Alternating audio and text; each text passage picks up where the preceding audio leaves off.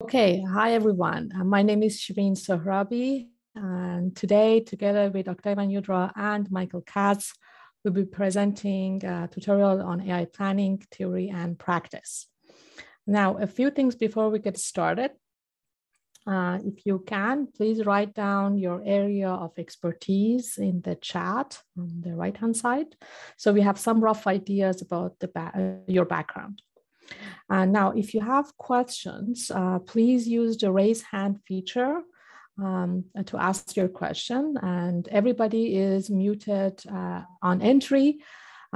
So please unmute yourself to ask your question and then mute yourself afterward. And also note that we are recording this session as Michael wrote down in chat. You can write questions in chat as well, but as we're presenting, we may or may not be able to get to those questions. Also, so if you want those questions to be in the recording, then please raise your hand in order to ask your question. I think that's it. So, I also want to say that we do encourage questions. So even though for some parts of the tutorial, we're going to be showing pre-recorded video, do not hesitate to ask questions. It's very easy to stop the video recording and get to your question. Any questions before we get started? No. Okay. All righty, so let's get going.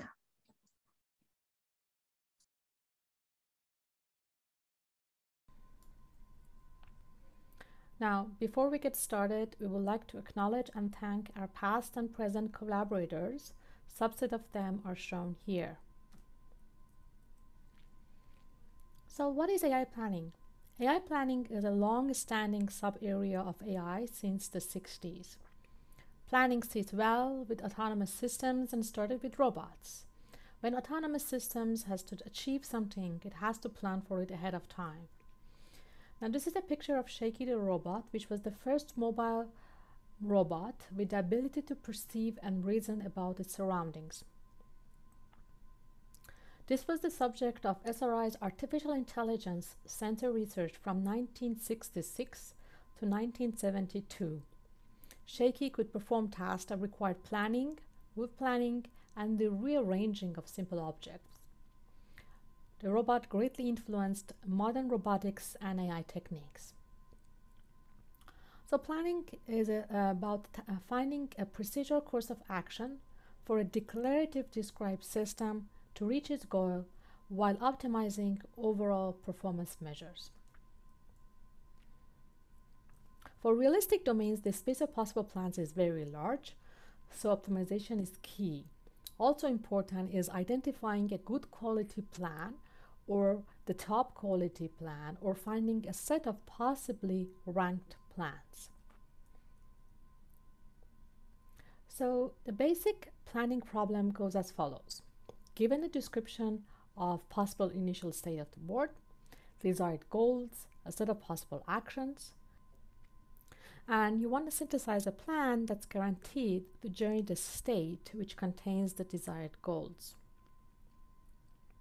The simplest example that helped ground the basic terminology is the logistics example. You have an initial state location. You have a set of transportation vehicles, trucks, aircrafts, cars, as well as a set of packages. You have to deliver the packages, that's your goal state. What you get as an output of a planner is a sequence of actions that need to take place in order to achieve the goal state. You may also get a set of alternative plans that you want to explore. Now, I want to mention that much has gone into AI planning research, and AI planning is a very active area of research. Now, there are many applications that are examples of use of AI planning. Here are 4 such applications at IBM. Left top, this is the healthcare setting where the objective is to help users, nurses, physicians in early detection of health complications in the ICU setting. Top right, this is the V3WA system, a goal-oriented conversational agent that uses automated planning. Down left, this is the risk management setting where the objective is to assist financial organizations in identifying and managing emerging risks. Down right is the automated machine learning setting, where the objective is to automatically generate machine learning pipelines. Now, there are many common things between these applications. First is the existence of domain knowledge. There are domain experts who can provide the necessary domain knowledge. For example, the type of knowledge for the healthcare setting can be provided by doctors, or there are books written on the subject. Similarly, for the scenario planning, there could be lots of articles regarding the cause and effects that can be explored. Second, people want more than one plan, either for explanation purposes or in the case of plan failures, or in general, wanting to have a better sense of what is possible. In some settings, they will want to have a diverse set of plans, and in some settings, top high quality plans, and in some, diverse but bounded quality plans. Third, humans are involved beyond just providing the knowledge. We have humans that interact with the tool. They need to validate, like what they see. They need the solution visualized and explainable to them. They can dislike or like some solutions more than the others, and there should be a way of indicating that. Now, of course, there are challenges as well. Modeling is an important aspect of use and adaptation of AI planning. Modeling is about how to drive the planning problem in order to use the planning tools. Theory, how to compute a solution to a problem, what planning tools to use. And in some cases, you can use the planners that are available, and in some cases, you end up creating a new planning theory and tool that were motivated by this particular problem or application, but can be used in other application settings. And I'll give examples of those later in the talk. Now, to motivate this talk further, I'll briefly drill down on one of the applications, that is the left down project. That's the scenario planning problem, that application. So what is scenario planning? Scenario planning is a commonly used enterprise risk management technique facilitating decision makers in formulating long-term plans by considering multiple alternative futures. It's typically a manual, highly labor-intensive process that involves dozens of experts and hundreds to thousands of person hours. As a result, only a few scenarios can be constructed by humans. Also, bias can be introduced. So, for example, high-impact, low-likelihood events could be overlooked. So, we developed a tool that's called SPA, which is a mature research asset at IBM. This is available as an open service for non-commercial use. Now, with SPA, we see reduction in time for building scenarios from months to hours. We see exploration of orders of magnitudes more scenarios that are humanly possible. And in fact, one of SPA's clients says, and I quote, SPA is 30 times faster in time to generate a dynamic risk model and first scenario, and 3,000 times faster in time to generate the second scenario and each subsequent scenario. Now, this is comparison to a human expert. So in the solution, we use NLU to automatically construct the model needed for planning. And this is the domain knowledge that's needed for AI planning, and that's learned automatically. We use AI planning to explore the possible space of scenarios, and that allows us automatically to generate lots of scenarios. And then we choose the relevant scenarios to present to the user. So why AI planning is important? Well, AI planning applications are everywhere. Many examples are shown here: dialogue, cybersecurity, transportation, logistics, IT, and so on. And many companies have understood the value of AI planning and use it in their offerings. So for example, NASA uses AI planning in Mars rover, Schlumberger uses AI planning in automating the drilling process, and IBM uses it in many applications, as I mentioned before. And note that several of these applications are not your typical initial state goal classical planning problems, but planning is nevertheless used. And the key there is this transformation or compilation step that enables the use of planning in those settings. Now, how to spot a planning problem? AI planning can help when your problem can be described in a declarative way, or you have domain knowledge that should not be ignored, or when you have pure learning techniques that are difficult to use either because there is a structure of the problem that cannot be learned by training, or that there is little to no available training data.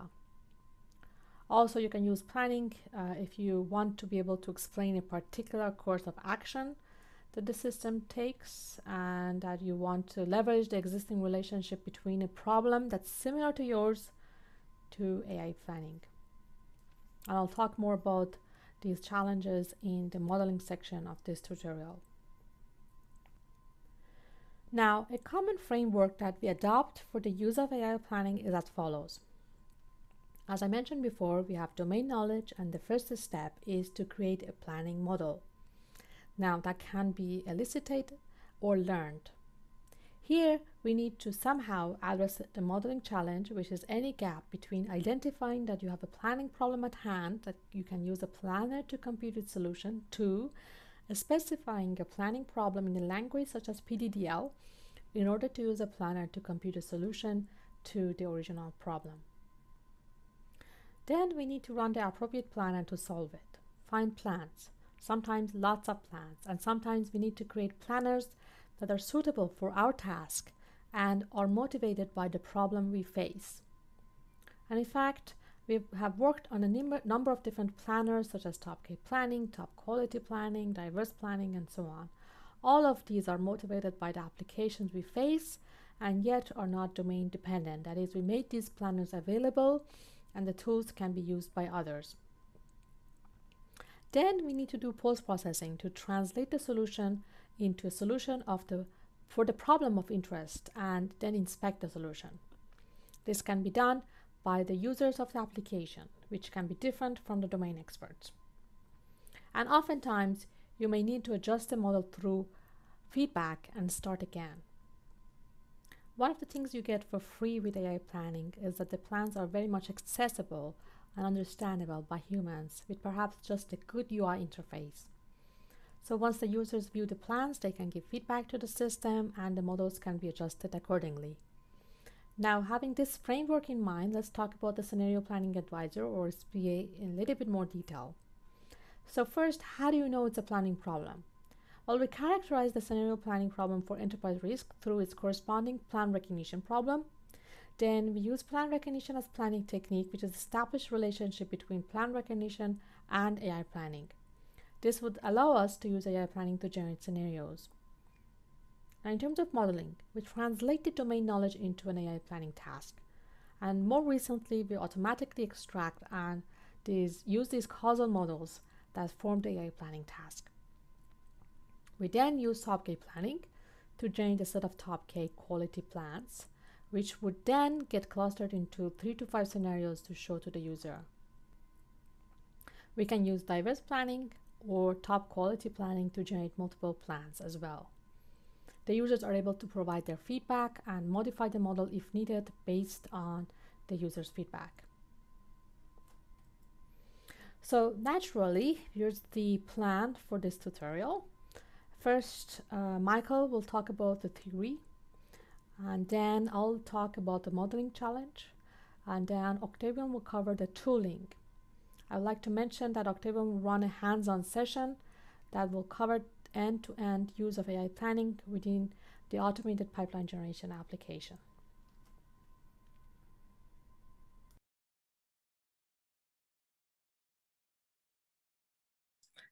Okay, so that concludes the introduction of the tutorial. Before we go on to the next section, are there any questions? Okay, I don't see any questions. Okay, Michael?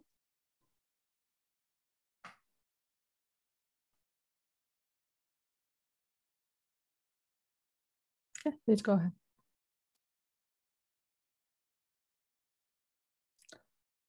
Michael, we're not seeing your screen. And you're muted.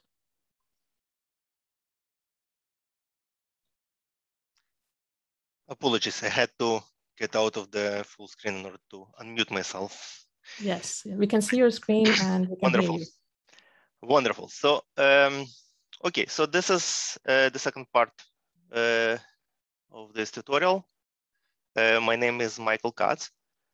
In this part, I will give a concise introduction to the theory of AI planning. And please feel free to stop me at any point and ask questions. I would like it to be as interactive as possible. So I'm not sure whether I will see raised hands. So maybe I will ask Shirin to. I will do that. I will monitor and let you know. Yes, yes. Okay, so let's go. So as every presentation on AI planning starts with what AI planning is actually about. So what is AI planning? This is a version that I like. So to quote a colleague, planning is the art and practice of thinking before acting. And to be able to choose a course of action that is most beneficial to achieve your own goals. So essentially, planning is the problem of action selection. There are many areas in computer science that deal with the problem of action selection. The existing approaches can be partitioned into three main ones. The first one is specifying the control programmatically. The second one would be learning the control from experience, and that's a popular one. And the third one would be deriving the control automatically from a declarative model. Planning belongs to the third category, and it deals with producing the behavior from the model by solving the model. We can say that planning is a model-based approach to action selection. You might have heard of other model-based approaches in computer science in general and in AI in particular, such as Boolean satisfiability, constraint satisfaction or optimization, answer set programming, and mixed integer programming, and others as well. So what is the planning model? Going a little bit into details here, it is a tuple of following 6 elements. The first is the finite set of states S. One of these states is called the initial state. Some non-empty subset of these states are called goal states. And a finite set of actions with a subset of applicable actions defined for each state is also given. And the deterministic transition function maps a state S and an applicable action into a resulting state. Finally, the last component is each transition has an associated non-negative action cost. Right, so solutions here are sequences of applicable actions that start at the initial state and add some goal state. And going beyond classical planning, relaxing the assumptions that I marked here in blue result in more general models, such as, for example, planning with preferences of soft goals or soft goals when the hard goals assumption is relaxed. Conformal planning and contingent planning deal with partial knowledge about the initial state. Relaxing assumptions about deterministic action outcomes will result in non-deterministic or probabilistic planning. And relaxing an assumption about observability in general will takes us in the realm of partially observable planning. Any questions so far? No questions. Okay. So in order to be able to compactly represent those models, we use planning languages. And probably the simplest one and the most common, the most commonly known is STRIPS, which stands for Stanford Research Institute Problem Solver. So Shirin mentioned the Shaky robot and that SRI team that worked on that robot, and that's the same team that came up with that language and an algorithm that I will talk about later. So in STRIPS, the planning problem is given as a tuple of 5 elements. The first one is a set of atoms or Boolean variables. The second element is a set of operators or actions, each of the form of add, delete, and pre. Each of these are a subset of atoms. The third element is a non-negative operator cost or action cost, that gives a non-negative value for each action. The initial state is just a subset of atoms, and the goal description is also a subset of atoms. And a plan here for Strip's planning task is a sequence of action mapping the initial state into some state that is consistent with G. And consistency here means that the state is a superset of G. Okay. So given a Strip's planning task, we can define the model as follows. The states S are just all possible subsets of F. The initial state S0 is I, one of those subsets. The goal states S are all states that are supersets of G. The actions in AS are operators in O such that the precondition is included in a state.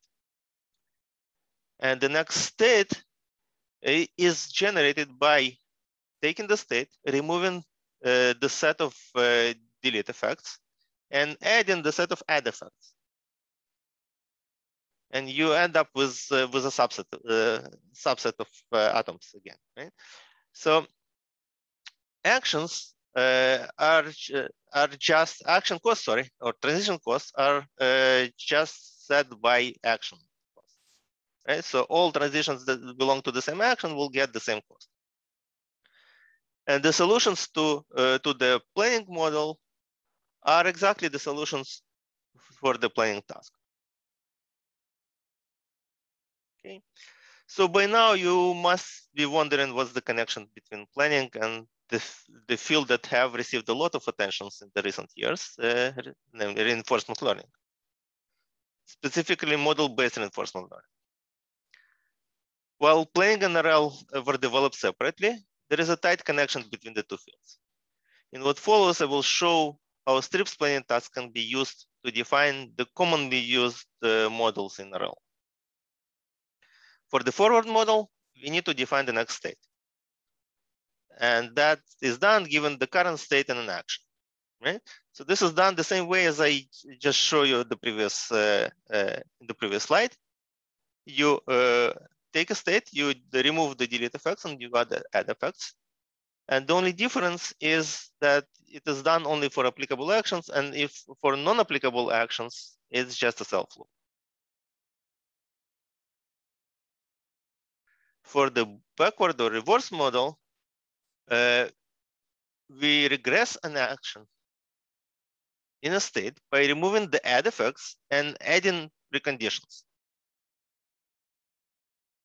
This is only valid for actions whose delete effects don't appear in the state.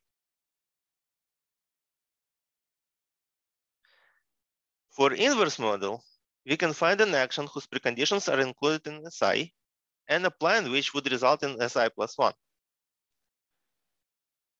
That can be done just by going over all actions in A of S, or all applicable actions. The rewards they approximate the negative of the true optimal cost of reaching the goal from the state, and the transition rewards can be then approximated by difference between the cost estimates for the two states. For the sake of simplicity, we don't show the non-deterministic setting here. Clearly, a more informative model is a mixed blessing. It's not easy to obtain, as you will see in the next part of the tutorial. However, it clearly pays off to have it. And in the next slides, I will show what can be done when we have the planning model. So having established the model, we can think about the questions we might want to ask, or the computational problems that we want to solve. The first one is cost optimal planning, the problem of finding a sequence of actions or a plan that minimizes the summed action cost. Next, in satisficing planning, we want to find any plan improving the plan cost as much as possible. In agile planning, we care only about how quickly a plan can found, ignoring completely its quality. For top-K planning, basically top-K planning generalizes the cost optimal planning, requiring to find K plans of top cost instead of one. In top quality planning, we search for all plans possibly modeled with some equivalence criteria up to a certain cost. Diverse planning deals with both plan quality and pairwise diversity, defining a variety of computational problems, considering satisfying bounded or optimal solutions on any of the two axes.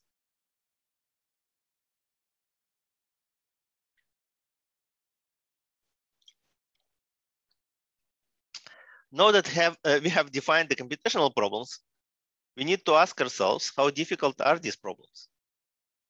Plans correspond to paths in the transition graph of the planning problem. And we know that finding even an optimal plan in a graph can be done efficiently in polynomial time. But polynomial in what? The typical number of nodes in the transition graph is huge, and constructing it is not feasible in practice, even for relatively small problems. Planning algorithms work with the planning task representation in strips and measure the complexity in terms of that representation size. Even for the simplest computational problem of agile classical planning, when you just need to find any solution with no requirements on its quality, the complexity is p-space complete.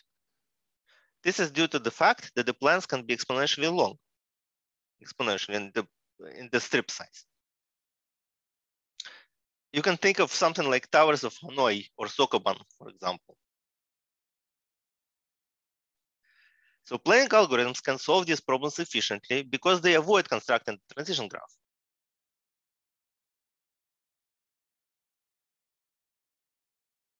Any questions so far? Yes, no? So having established what planning problems are, let's look at the methods developed over the years for solving these problems. The first one is strips algorithm, which keeps a stack of goal facts, finds an action that achieves the top fact in the stack, removes that fact from the stack, and instead adds the precondition of that action.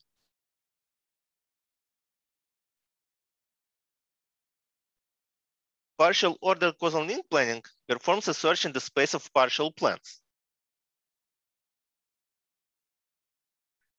GraphPlan constructs a graph in a forward manner that encodes all possible parallel plans up to a given bound, and then performs a backward search in the constructed graph.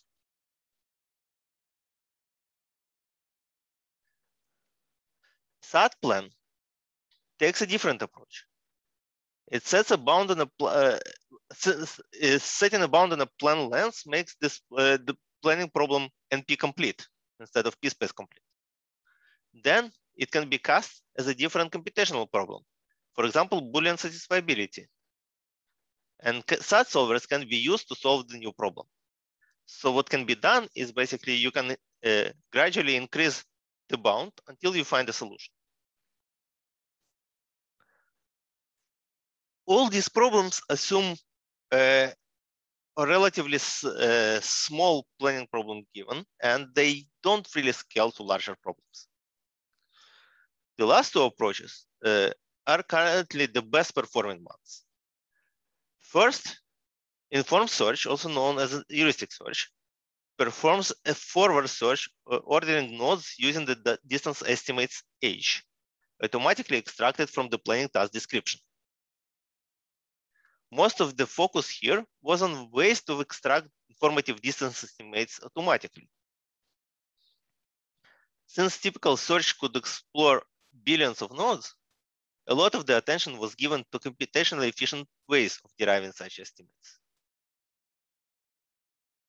Last but not least, following the approaches successfully applied to model checking, a so-called symbolic search approach makes the search memory efficient by storing all states at the same distance layer together using decision diagrams. Heuristic and symbolic search are the two dominating approaches to classical planning.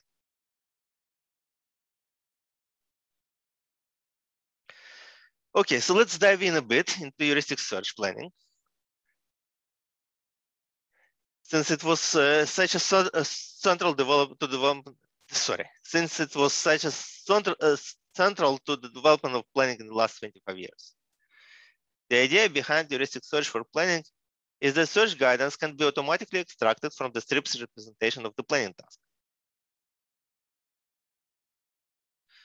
The search guidance, often referred to as heuristics, is an approximation of the optimal cost of solving the planning problem, and it is often achieved as the cost of solving some relaxed or simplified version of that problem. The simplest such relaxation can be obtained by simply dropping the delete effects of the actions. Then, the cost of optimally solving the delete-free task is an approximation of the cost of optimally solving the original task. Delete-free planning is simpler than STRIPS planning, with optimal delete-free plan generation being NP-complete, as opposed to P-space complete for STRIPS planning, and non-optimal delete-free plan generation being polynomial, as opposed to P-space complete for STRIPS planning. Many state-of-the-art non-optimal planners still rely on partial delete relaxations or ideas derived from it.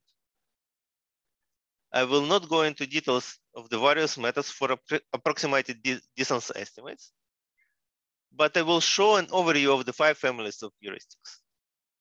Heuristic can be divided into admissible, meaning given the guarantee of never over-approximating the true optimal plan cost, and non-admissible, which do not provide such a guarantee. Admissible heuristics can be used for optimal planning, while non-admissible cannot. In the next slides, admissible heuristics are marked in blue.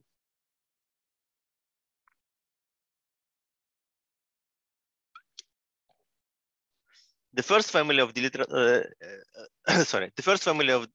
heuristics I mentioned is delete relaxations, with H plus being the optimal cost of solving the delete relax problem.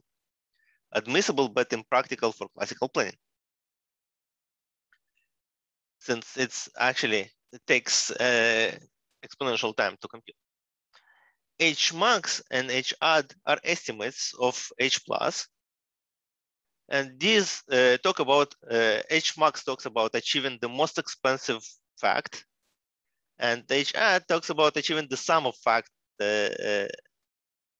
about the sum of fact achievement costs.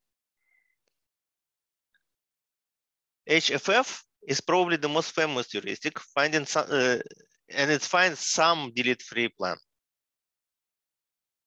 HP max is a cost-sharing approximation of H plus, and HSA is a set additive modification of H add.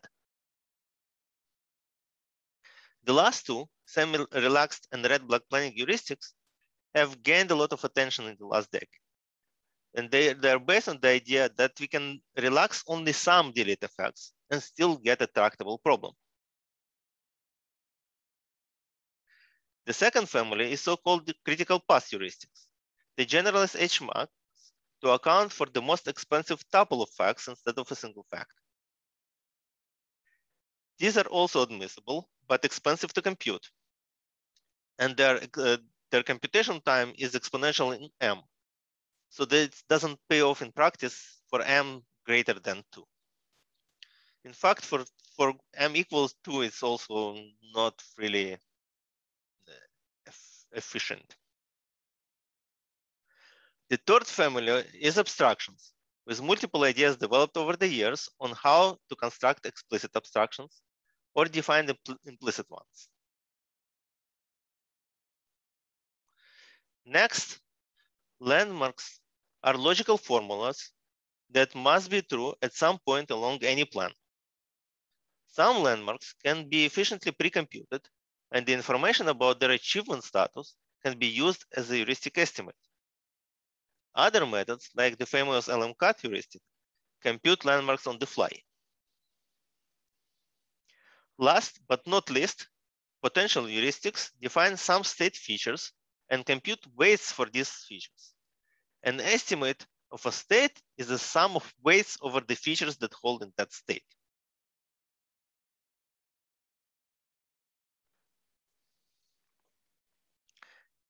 In addition to heuristic estimates, search pruning techniques can significantly speed up the search. Similarly to heuristics, these techniques are also automatically derived from the planning task description in strips. Partial order reduction comes to compensate for the need to explore different orders of applying actions, even if there is no dependence between them, and they can be executed in parallel.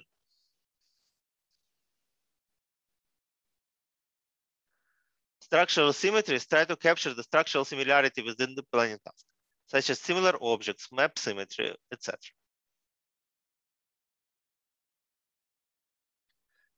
Novelty tries to reduce the accidental complexity of the planning task, defining a series of simplified searches. Each of these techniques can lead to exponential reduction in the search space. While partial order reduction and structural symmetries are mostly used for cost-optimal planning, novelty pruning is used for satisficing planning. Any questions so far? Yeah, I don't see any questions. Okay, let's continue. I hope that by now I have given you some idea about the amount of various methods for solving planning tasks. Each of these, as well as various combinations, have been implemented as domain-independent planners.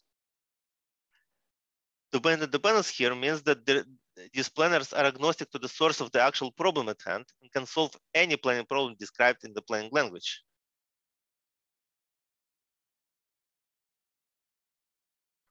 To be able to perform an independent comparison of these planners and to facilitate the development of planning systems, a planning competition was established. The first international planning competition, or APC for short, was established in 1998 and was run as a biannual event since then. Well, almost biannual, as you can see. The most recent APC happened in 2018, and the next might happen in 2022, if someone will actually step up and organize it. One of the major outcomes in the APC was the development of the unified language, PDDL, to be used as an input to all planners. You will see the examples of PDDL in the next part. The competition features multiple tracks for deterministic planning, non-deterministic, probabilistic planning, temporal planning, or learning track where domain-independent solutions can be developed based on smaller instances of the same domain. Two recent tracks are on solvability, where the task should be proved as solvable, and HTM planning, where a richer description of the planning task can be given. Many tracks have multiple subtracks. For example, deterministic track has cost-optimal, cost-bounded, satisfies, and agile subtracks, each with its own evaluation criteria. Planners that compete in the same subtrack solve the same computational problem and can be compared to each other. The rules of competition are very simple. You submit a planner. This planner should be able to consume a PDDL as an input and output a plan. Once the submissions are closed, the organizers choose a set of domains and instances and run all the submitted planners. So you never see the PDDLs or the input planning tasks, the domains that your planner will run on. The winners, according to the pre-specified criteria, are usually announced during the award ceremony of that year's ICAPS conference. The competitions were an enormous drive for the research in planning for the last 20+ years. Many ideas were developed and first exposed at APC in a planner, but also the competitions forces people to invest into efficient implementation and make their code usable by others.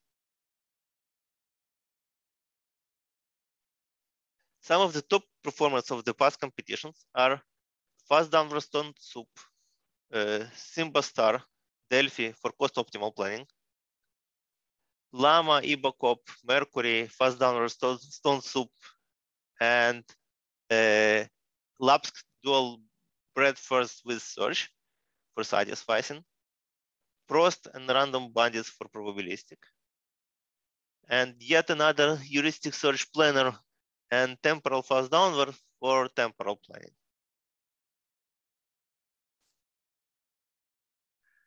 Most of these planners are implemented on top of the following planning systems, some of which are still being actively developed. The first one is well-known Fast Forward or FF. It implements a classical satisfying planner, but based on that, on FF, there are numeric planners, conformant planners, contingent planners developed as well. The second one is Fast Downward. It's a framework for implementing classical cost-optimal, satisfying, agile, or cost-bounded planners. But the variants built on top of Fast Downward include oversubscription planning, fully observable non-deterministic planning, probabilistic planning, and temporal planning. I just want to note that most of the planners submitted, the vast majority of the planners submitted at the last IPCs are based on Fast Downward. Lightweight Automatic Planning Toolkit, or LAPT, is a toolkit for classical cost-optimal, satisfying, and agile planners. LPG is a planner for that implements search in the space of partial plans, and it implements a classical satisfying, but also numeric, temporal, and diverse planners. SHOP2 is a well-known HTN planner, and Optic is a temporal planner, which actually hasn't competed in any competitions as far as I know, but it's pretty well known nonetheless. And there are lots of other planning toolkits and systems that I did not mention here. Going beyond IPC planners, there are major efforts in the planning community to make the existing tools easy to use. Some of these efforts include the development of a planning service that captures planners for the most popular formalisms and computational problems, and this was done by our group. This service is available as a source code and as a Docker image, and it's easily deployable either locally or on the cloud. Other efforts are planning.domains, including a restricted version of a deployed planning service for agile planning, and it's a very restricted planner in the cloud that can solve your problem if it's solvable in 10 seconds. But you can play around with it, and it has an editor implemented, and it's very easy to use to start to play around with new tasks. Others include the Forbit iterative collection of planners for top K, top quality, and diverse planning. Top K, top quality, and diverse are not participating at IPCs at this moment, and there are just a few planners that support top K or top quality or diverse planning. And most of these planners were developed by our group.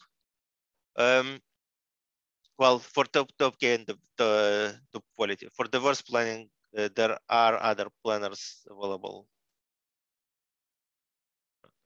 So OSP planners, which solve a slightly different problem. So oversubscription planning deals with finding sequences of actions of bounded cost that achieve states of as high utility as possible, which is maybe more similar to the reinforcement learning setting. fully observable non-deterministic planner, PRP, as well is a very useful source of very useful planner to have. And finally, a PyPerPlan, which is a lightweight Python-based planner developed for educational purposes. And it's also something that is easy to use if you are coding in Python and you want to run this planner. Last, I would like to mention the community Slack workspace, where you can get help with any issue that you have from planning researchers of any level of seniority. ICAP's website is a good source of information as well. In addition, we have a community GitHub with some of the projects developed jointly by many community members. One of these projects is PlanUtils, providing singularity-based runnable images and running instructions. And you will see a use of PlanUtils in the next parts of the tutorial. Also, there is a planning wiki, which is an initial effort, but also a good source of information. In particular, it includes the list of planners, and this is a relatively updated list of planners that are out there. The links to tools and planners mentioned in the presentation can be found at the tutorial webpage, and you can follow the QR code to get there.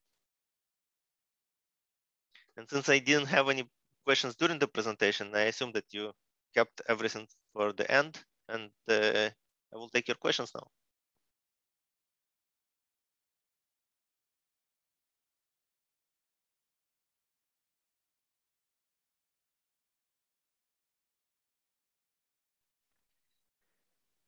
Okay, we have a lot of time. The next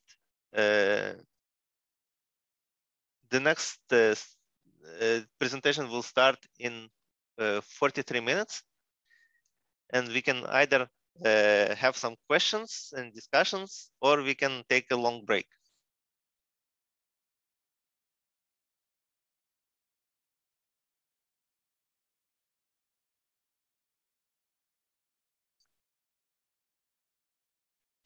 I'm so glad that I made it so clear for everyone. I will leave this.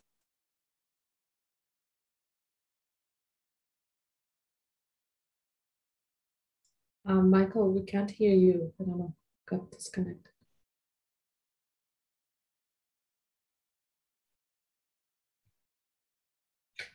We still can't hear you. Just wanted to say that, as Michael said, that the next session will start at 11:30. So the 11:30 Eastern time. So that's in roughly about less than 45 minutes.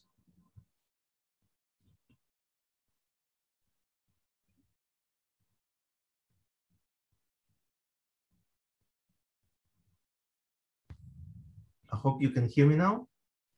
Yes, we can hear you now. Yes. Okay. I don't know. I mean, can you hear me now? Yes, we can hear you now. Yes. Okay. So I hope that you could hear me until the end of the presentation, because this device just told me that it's disconnected. Did you hear me then? Yeah. Yes. Okay, great. So I will put the last slide presented during the break, but I would really encourage you to ask questions and get some discussion going on. We have a lot of time. We have 40 minutes until the next session.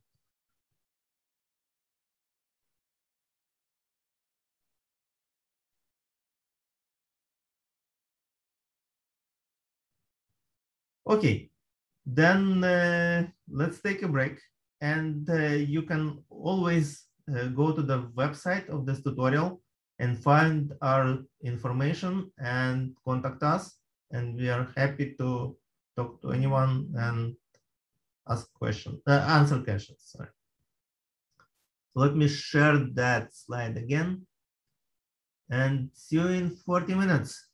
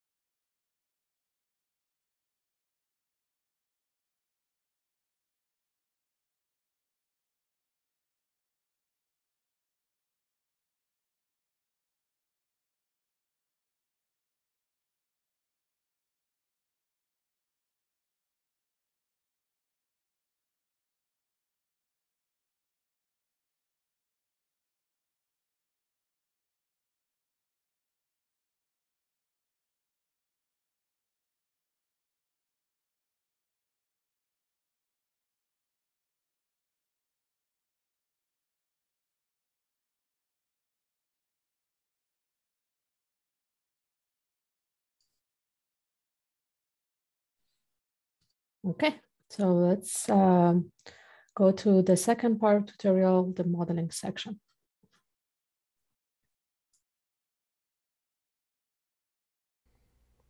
Okay, welcome back.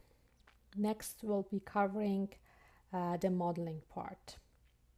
As I said, we consider any gap between identifying that you have a planning problem at hand, that you can use a planner to compute a solution, and specifying a planning problem in a language such as PDDL in order to use a planner to compute a solution to the original problem to be a modeling challenge.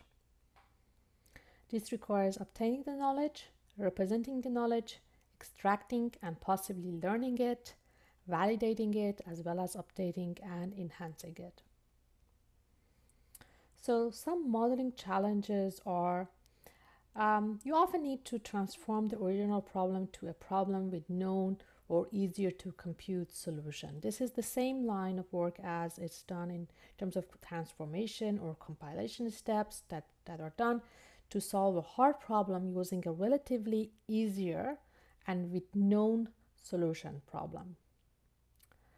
Second, access to domain experts familiar with input to planners, for example, PDDL, is rare. Furthermore, any form of knowledge is practically guaranteed to be incomplete and often inconsistent. Even human validation can be ambiguous. Finally, current state-of-the-art learning approaches may not scale and may have assumptions that may not hold for the practical setting. Further, the learned knowledge may not be consumable. Now, let's drill down more on the first challenge on establishing a relationship to AI planning. Sometimes it's trivial to write down a planning model, and sometimes it's not. And you need to find a relationship to an existing problem with established connection to AI planning problem. We call this a planning problem in disguise. So, for example, you have to define the original problem, and then you have to make a correspondence to AI planning. So you need to then reduce it to a problem in which an established relationship to AI planning exists. This allows you to use AI planning tools to compute a solution, and then you can post-process the results and compute solutions to the original problem. So, for example, in the case of scenario planning, and SPA, you need to first define the scenario planning problem. Then you make a correspondence between scenario planning problem and the plan recognition problem.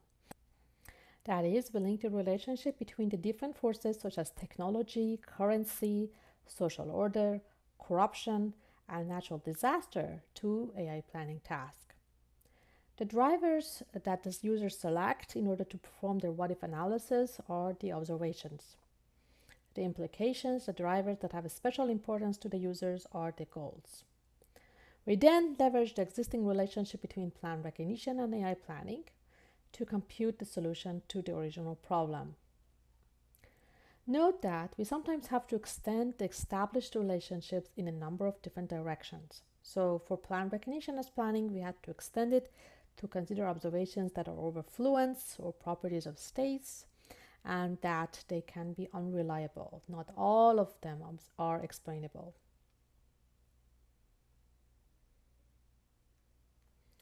I want to point out that there are several established relationships to AI planning that's often explored. For example, finding excuses, or diagnosis as planning, or explanation generation, in addition to plan recognition as planning. And they, in turn, help with other problems such as hypothesis generation and exploration, future state projection, multi-agent plan recognition, as well as scenario planning. Now, in addition, I want to mention some other commonly used compilation techniques that can be used when it comes to the modeling challenge. For example, we have compiling away soft goals. This will let you use any classical planner to obtain a solution for a planning problem with soft goals or simple preferences. Also, we can translate HTN problems into classical planning problems, and this lets you use classical planners or heuristic search in particular to find solutions for an HTN planning problem. Now, an example application where we have used the translation from HTN planning to classical planning as well as compile soft goals away is the automation of machine learning pipeline generation. That is the write down application on this slide. Now, the problem is that the space of possible pipelines is huge. Humans can explore only a tiny portion of it, and humans can be biased toward pipelines that they are already familiar with. And in terms of benefit, you get to generate pipelines of high accuracy automatically and also reduce the need for human data scientists. In terms of solutions, our solution uses planning tools for exploring the space of possible pipelines defined with the use of regular grammars. Now, let me tell you a little bit more about that. Now, given a data science grammar, we transform it to HTN planning problem, then to classical planning problem. We integrate user-defined constraints, turning the classical planning model to classical problem with soft goals. And then we compile these soft goals away, obtaining again a classical planning model.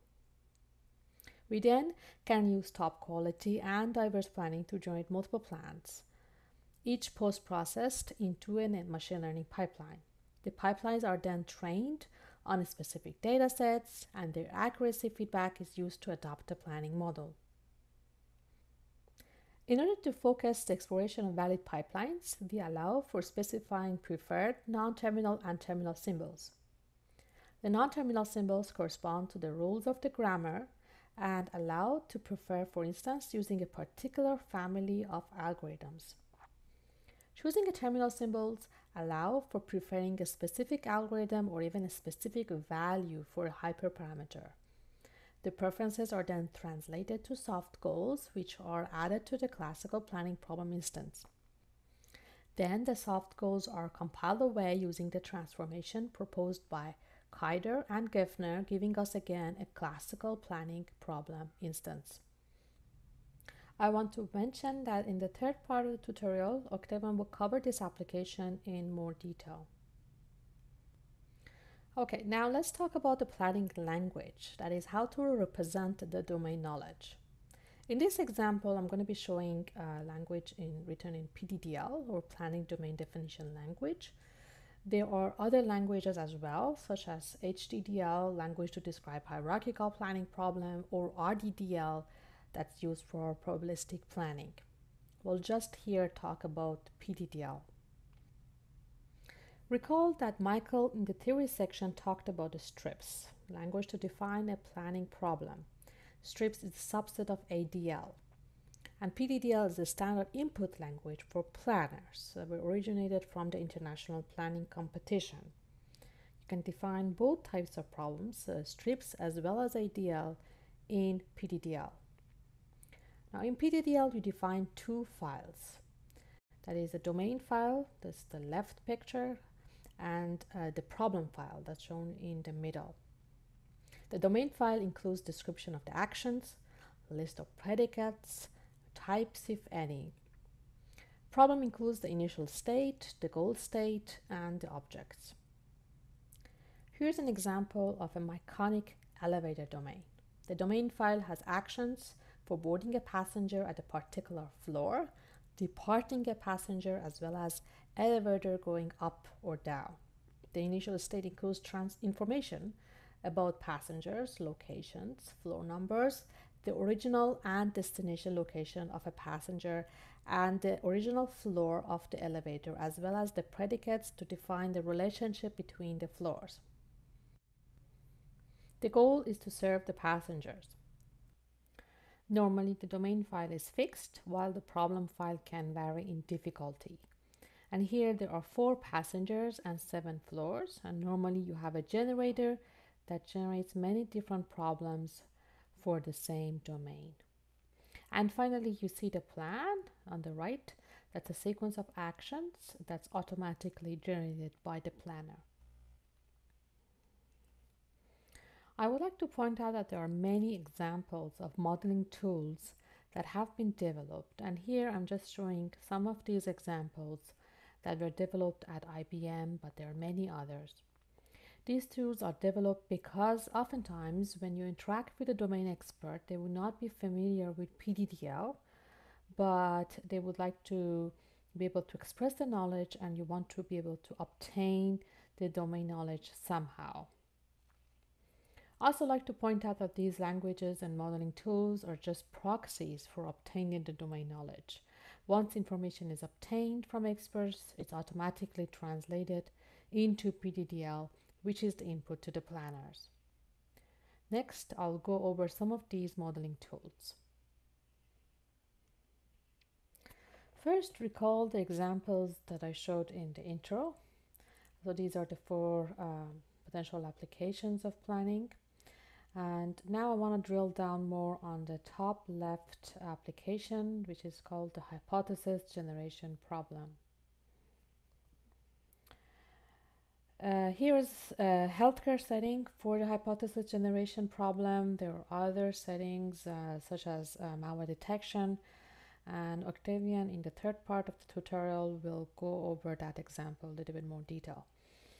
But in terms of the healthcare setting, here it goes. So you have a patient in typical ICU setting that's connected to several monitoring devices that measure different physiological attributes such as the patient's blood pressure, heart rate, and temperature.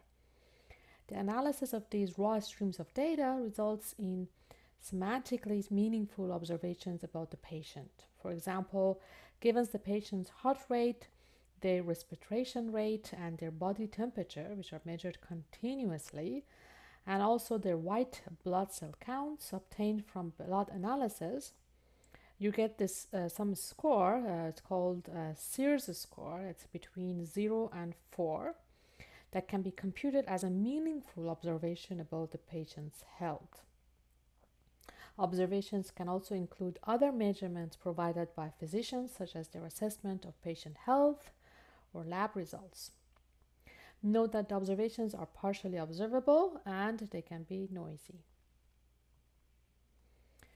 Now, a simple model that represents the transitions in healthcare application are shown here. Nodes are states, and the observations that we saw earlier in the previous slide are associated with these states. So the patient is initially admitted, then they can be in low or high risk state, and things can progress to pre-complications and other states. Note some of them appear in more than one state, which is called ambiguous. For example, SIRS-3 can be associated with both a high risk state as well as the infection state. These observations can also be unreliable. They can be noisy, missing, or incomplete. Therefore, some observations may be left unexplained by the model. Now, in order to capture the knowledge, we proposed a modeling language named LTS++. So it's based on Labeled Transition System, or LTS, and we built an integrated deployment environment around it. Here's a screenshot of the tool. And here's the LTS Plus representation of the same healthcare model that I showed in the previous slide. Now, I won't go through any additional detail, but basically I want to mention that you can specify states, you can specify class types, you can specify a relationship between observations and state in this LTS Plus model. Now, everything that you describe in LTS++ is then eventually, translated automatically into PDDL. To do that, we have defined a fixed planning domain for any model that's described in LTS++, but varied the planning instance based on the given LTS++ model. And here's the planning domain. It contains 6 actions: explain observation, discarding observation, state transition, entering a good or bad state, or allowing a state to be unobserved. And here's an example of a problem file that captures the exact knowledge of what I showed in the previous slide in terms of the different transitions of states.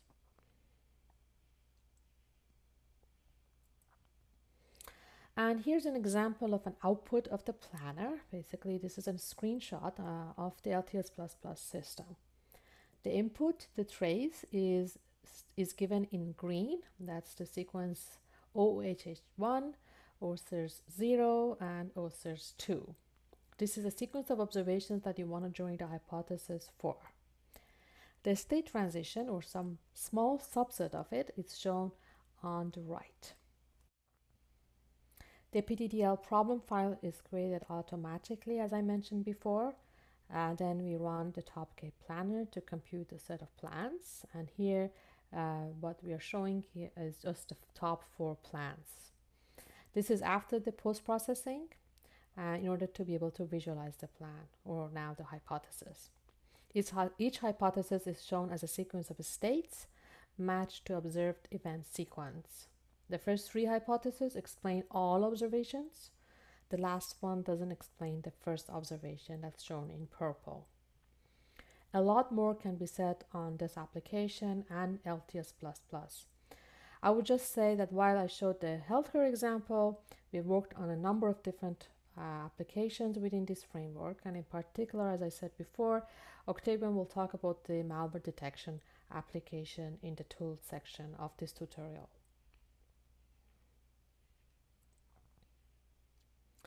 Next, I will talk about the scenario planning application in a little bit more detail with respect to the domain knowledge, or obtaining the domain knowledge. So recall that the scenario planning problem is about identifying and managing emerging risks. It's a commonly used practice that many organizations use to develop their long-term plans. Scenario planning involves analyzing the relationship between forces such as social, technical, economical, environmental, and political trends in order to explain the current situation, in addition to providing insights about the future. One of the main tasks, in addition to the automation, is gathering the domain knowledge from experts. Our first attempt was to use mind maps to capture this knowledge. So rather than specifying the domain knowledge in PDDL, or in planning terms, which are hard to do for domain experts, we created a way for experts to encode their model using mind maps. And then we automatically translated these mind maps into PDDL. So here's an example of 2 mind maps. You have the center concept, which is, for example, currency depreciation against US dollar, or decrease in price of commodity. And then you have nodes on the left. These are causes, and you also have nodes on the right, which are called the consequences.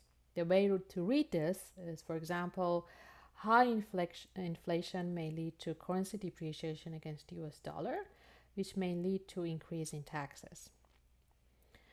Now, we allow for customization of mind maps, and that is elicited using generated questionnaire that requests likelihood and impact for selected cause and effect pairs.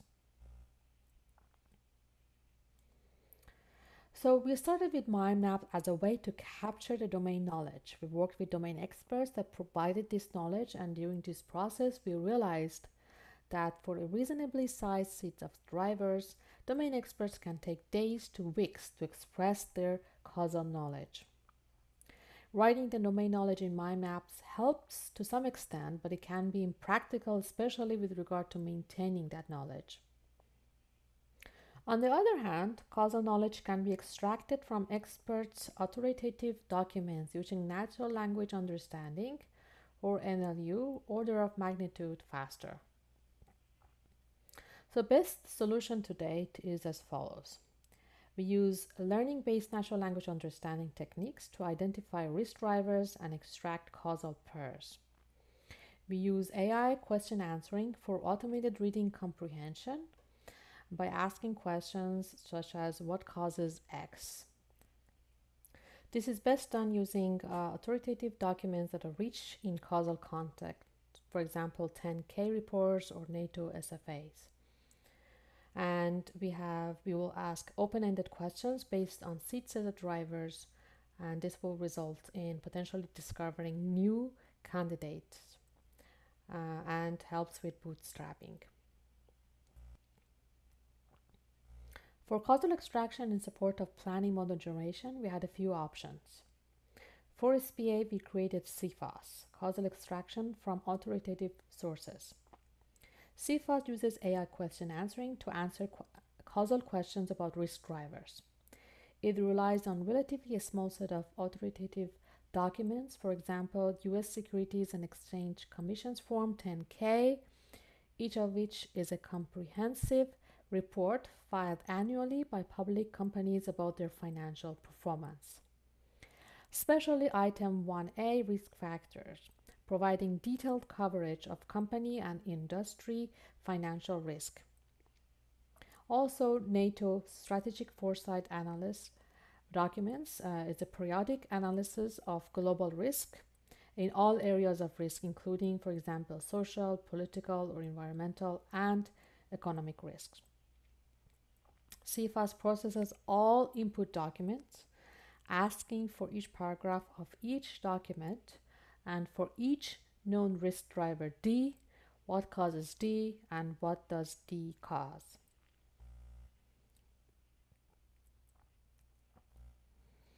Next, I want to drill down more on the top right application, planning for dialogue. So, what's the current state of conversational agents today? The market size is big. There's lots of money involved. There's a lot of focus directed toward dialogue agents. The potential saving is also substantial. And we know the current players: Google, IBM, Apple, Amazon, and Microsoft. We also know that there are some or many deployed agents that have really undesirable behaviors.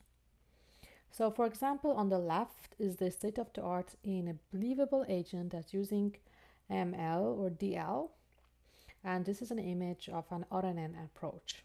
The agent says, hello, how can I help you? And the user says, I'd like a trip to Toronto, please. And the agent says, okay, a trip, where to? And the user says, never mind. Now, the next example is an imaginary great DL approach, and it goes as follows. The agent says, hi, what seems to be an issue? And the user says, all of my emails are gone, help. The agent says, I understand entirely how frustrating this can be. We know exactly what happened and we'll have it resolved in an hour. If you like to check the status, your ticket is number 123, and the user says, that's a relief, thanks. Now, the point here is that the provided information can be useless if it's not connected to an API. So the ticket 123 is either data leakage or could be fabricated. Now, in terms of dialogue as planning, the setting is the multi-turn dialogue or conversations that are goal-oriented and multi-turn. The challenge is scaling up to large dialogue trees. The solution is to not define the dialogue tree, which can be very large, very hard to maintain, but that's done often in the most current system, but to define a mechanism of the domain declaratively via AI planning, and then let the planner generate the tree automatically. Model acquisition, learning, refinement, etc. is also very important in this application. Now, a key difference with imperative design, somebody manually defining a dialogue tree, is that instead of starting with what the user says and then figuring out the different ways of how to react based on the dialogue tree, it becomes, these are the bot's capabilities, these are the different skills and so on, and here are the goals to achieve. So concretely, the bot is on the nodes and the users and environments are the edges or the outcomes. Also want to point out that in this approach, the tri-state variable, the things that are unknown, can be modeled as well. Stateful conversations, patterns like slot filling or confirming things or digression can also be modeled as simple planning constraints.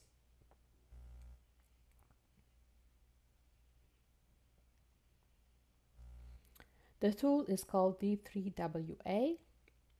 Here are some screenshots of the tool. With D3WA, you get exponential scale up, and this scale up means increased sophistication of dialogue 3 with same size of a specification, and decreased size of a specification for same sophistication of dialogue 3. Now, there's a lot of related work. I have not covered this in this part of the tutorial, but I want to mention them very quickly. This is the list. We have It's Simple, we have PDDL Editor, PDDL in Python, Plan Animation, PDDL plugin for VS Code. There's also a workshop on knowledge engineering for planning and scheduling CAPS that runs every year at ICAPS. Also, there's a book on PDDL titled An Introduction to Planning Domain Definition Language. There's also lots of different approaches and systems that address learning the action model from some input plan traces using variety of different techniques such as MaxSat, Markov logic networks, graphical model estimation, generic algorithms, and finite state machines. Now, in summary, modeling is an important aspect of use and adaptation of AI planning. As we saw, investing in transforming and compilation technique pays off. Lots of different approaches, in particular in applications, do use these compilation and transformation techniques. Also, learning consumable planning models or even enhancing a planning model automatically is very important, as we saw in many real-world applications. Now, this concludes the modeling section of this tutorial, and now we're going to be taking a break. Thanks.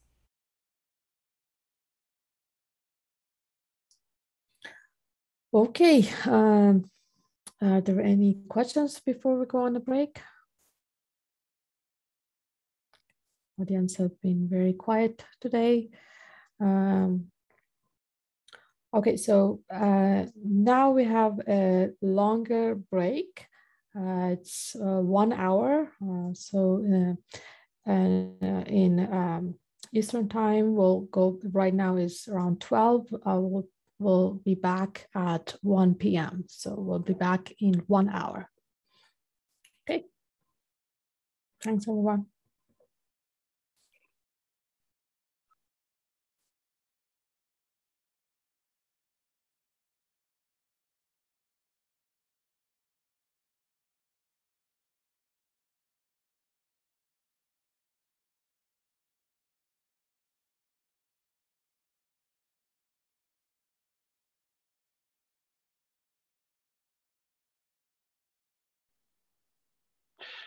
Okay.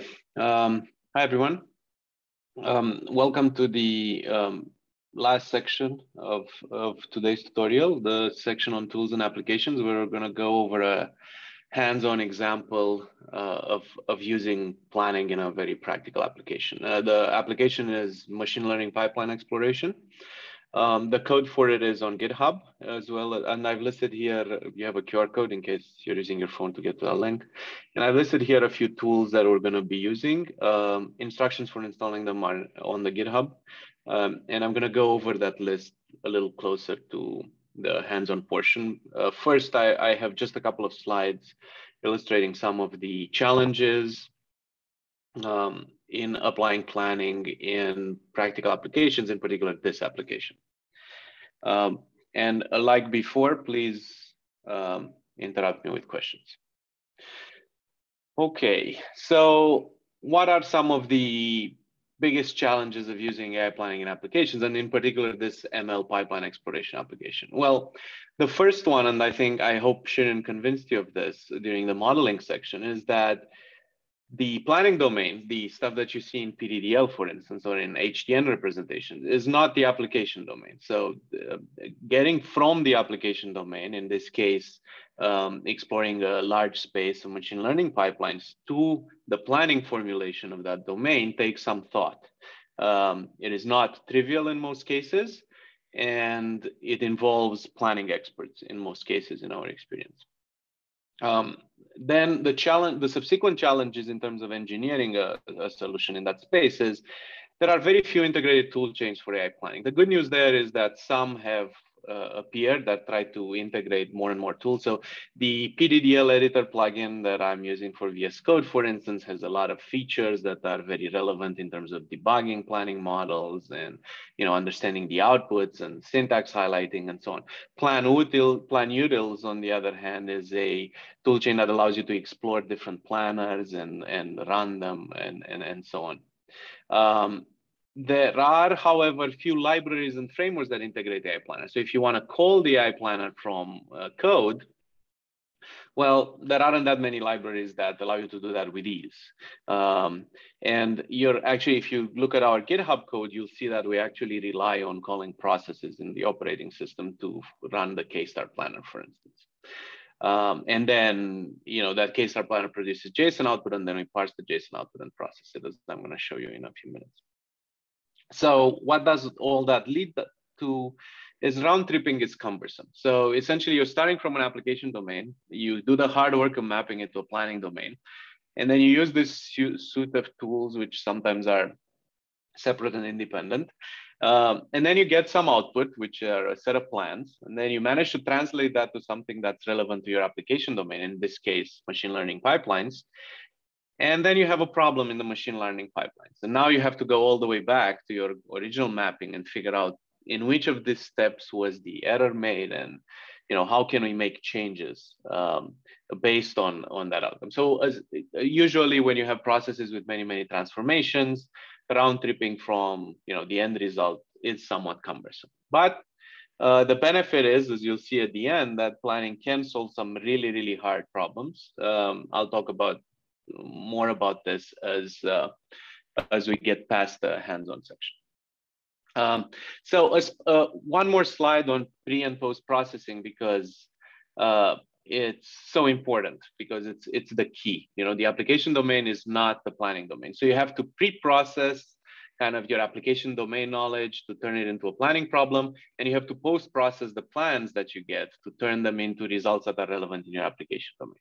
So the way I like to think about this is asking some fundamental questions like the ones you see on the slide. So what's the similarity between your desired output and plans? This is, in a sense, this is starting from the end, but it is driving the problem from your end result. So in this case, we're going to generate machine learning pipelines. And those look remarkable like plans. I mean, there's a branching factor here and there, but if you think about it, a machine learning pipeline is essentially a sequence of in our case, it will be sklearn, estimators, and feature transformers that are applied to a data set to get a prediction out. right? So if you think of those as individual actions, then it is similar to the concept of plans. And a similar question goes at the beginning. Based on what you have, how does that map to a planning form? Does that map to a planning formalism? Are you solving essentially a search problem through a planning or planning related space? And then you get into more fine-grained detail. So the elements of the input, and you'll see that in our hands-on. How do we map those to predicates and actions? So for instance, in this case, we're going to start with the grammar, and the kind of terminal tokens will be mapped to actions, and the grammar rules will be mapped to methods in the HTN paradigm. So you need to do that thinking. And then inevitably in these spaces, because you have all these translations, you're going to have what we call maintenance actions in the planning domain. So actions that do not necessarily translate to any output that you see, for instance, in the machine learning pipeline, but have their role in terms of maintaining state and making sure that your output is conformant to whatever input rules you have. So with that being said, this is the kind of thing that I'm going to draw your attention to during the hands-on. So what's the application? The application is automating machine learning pipeline generation. And in particular, we're just going to use very simple pipelines with a very simple grammar, because we have to get through this in 45 to 50 minutes. And we're going to essentially use sklearn transformers and estimators for the purpose of creating ML pipelines. So the problem there is that the space of possible pipelines is huge. If you ever looked at some of these pipelines that are, for instance, in the Kaggle competition, you will see that there are some very creative ways of combining, feature transformers and estimators there, mostly designed by humans, right? And again, humans have a bias towards things that they know. So if you want to explore more broadly, automatically, the space of pipelines that are relevant to a particular problem, then you need some sort of automated technique. Now, why is planning relevant to this particular problem? Well, because you do have some domain knowledge that you want to encode. So sometimes you have either goals. So for instance, a goal would be, what kind of shape of a pipeline do I want? And it's typically a string of transformers followed by some estimator with some potential parallelism. We'll talk about that. Or you have some domain knowledge in terms of the constraints that you want to put on it. So for instance, for this data set, you're going to see me put a constraint that I absolutely want principal component analysis as part of my feature transformation for the particular data set that I'm going to use, right? So planning allows you to do both of those things instead of just exploring basically blindly, generating pipelines blindly without a goal. Furthermore, it allows you to prioritize between these pipelines. So we're going to see that as well as we train a pipeline and to see how accurate it is. And then we feed that back into the planning model to derive new costs and then get better pipelines in the next iteration. So with that being said, Shirin already showed you this diagram, but essentially what we're going to go through in the notebook that I'm about to show is this process. So we're going to start with a data science grammar. And that's going to be in BNF form, and it's going to be very, very simple. So essentially, it's going to specify a space where we have a sequence of transformers and one or more estimators, and with some possible parallelism there, but not much. The grammar is though deceptively simple because it can generate an infinite space of pipelines potentially because it's recursive. And we're going to see that grammars actually match very well this hierarchical task network planning concept. And then, so we're going to use an HTN translator to generate, we're going to translate the grammar to HTN. And then because we need multiple plans and there is no HTN planner that generates multiple plans, we have to go to PDDL because for PDDL, there are planners that can give us multiple plans. And then based on that, we're going to transform the plans to pipelines. We're going to train the pipelines. We're going to execute them, and we're going to see how well they do and how that translates into costs. So last slide before I switch screens. So you have the GitHub there. I'm going to use a number of tools. There is an HTN to PDDL translator. That's that GitHub address, and a K-star planner, which was developed by this group at IBM. And both of these are installed and configured using planutils. So we're going to call them. You're not going to see planutils there, but essentially both of them are installed beforehand with planutils.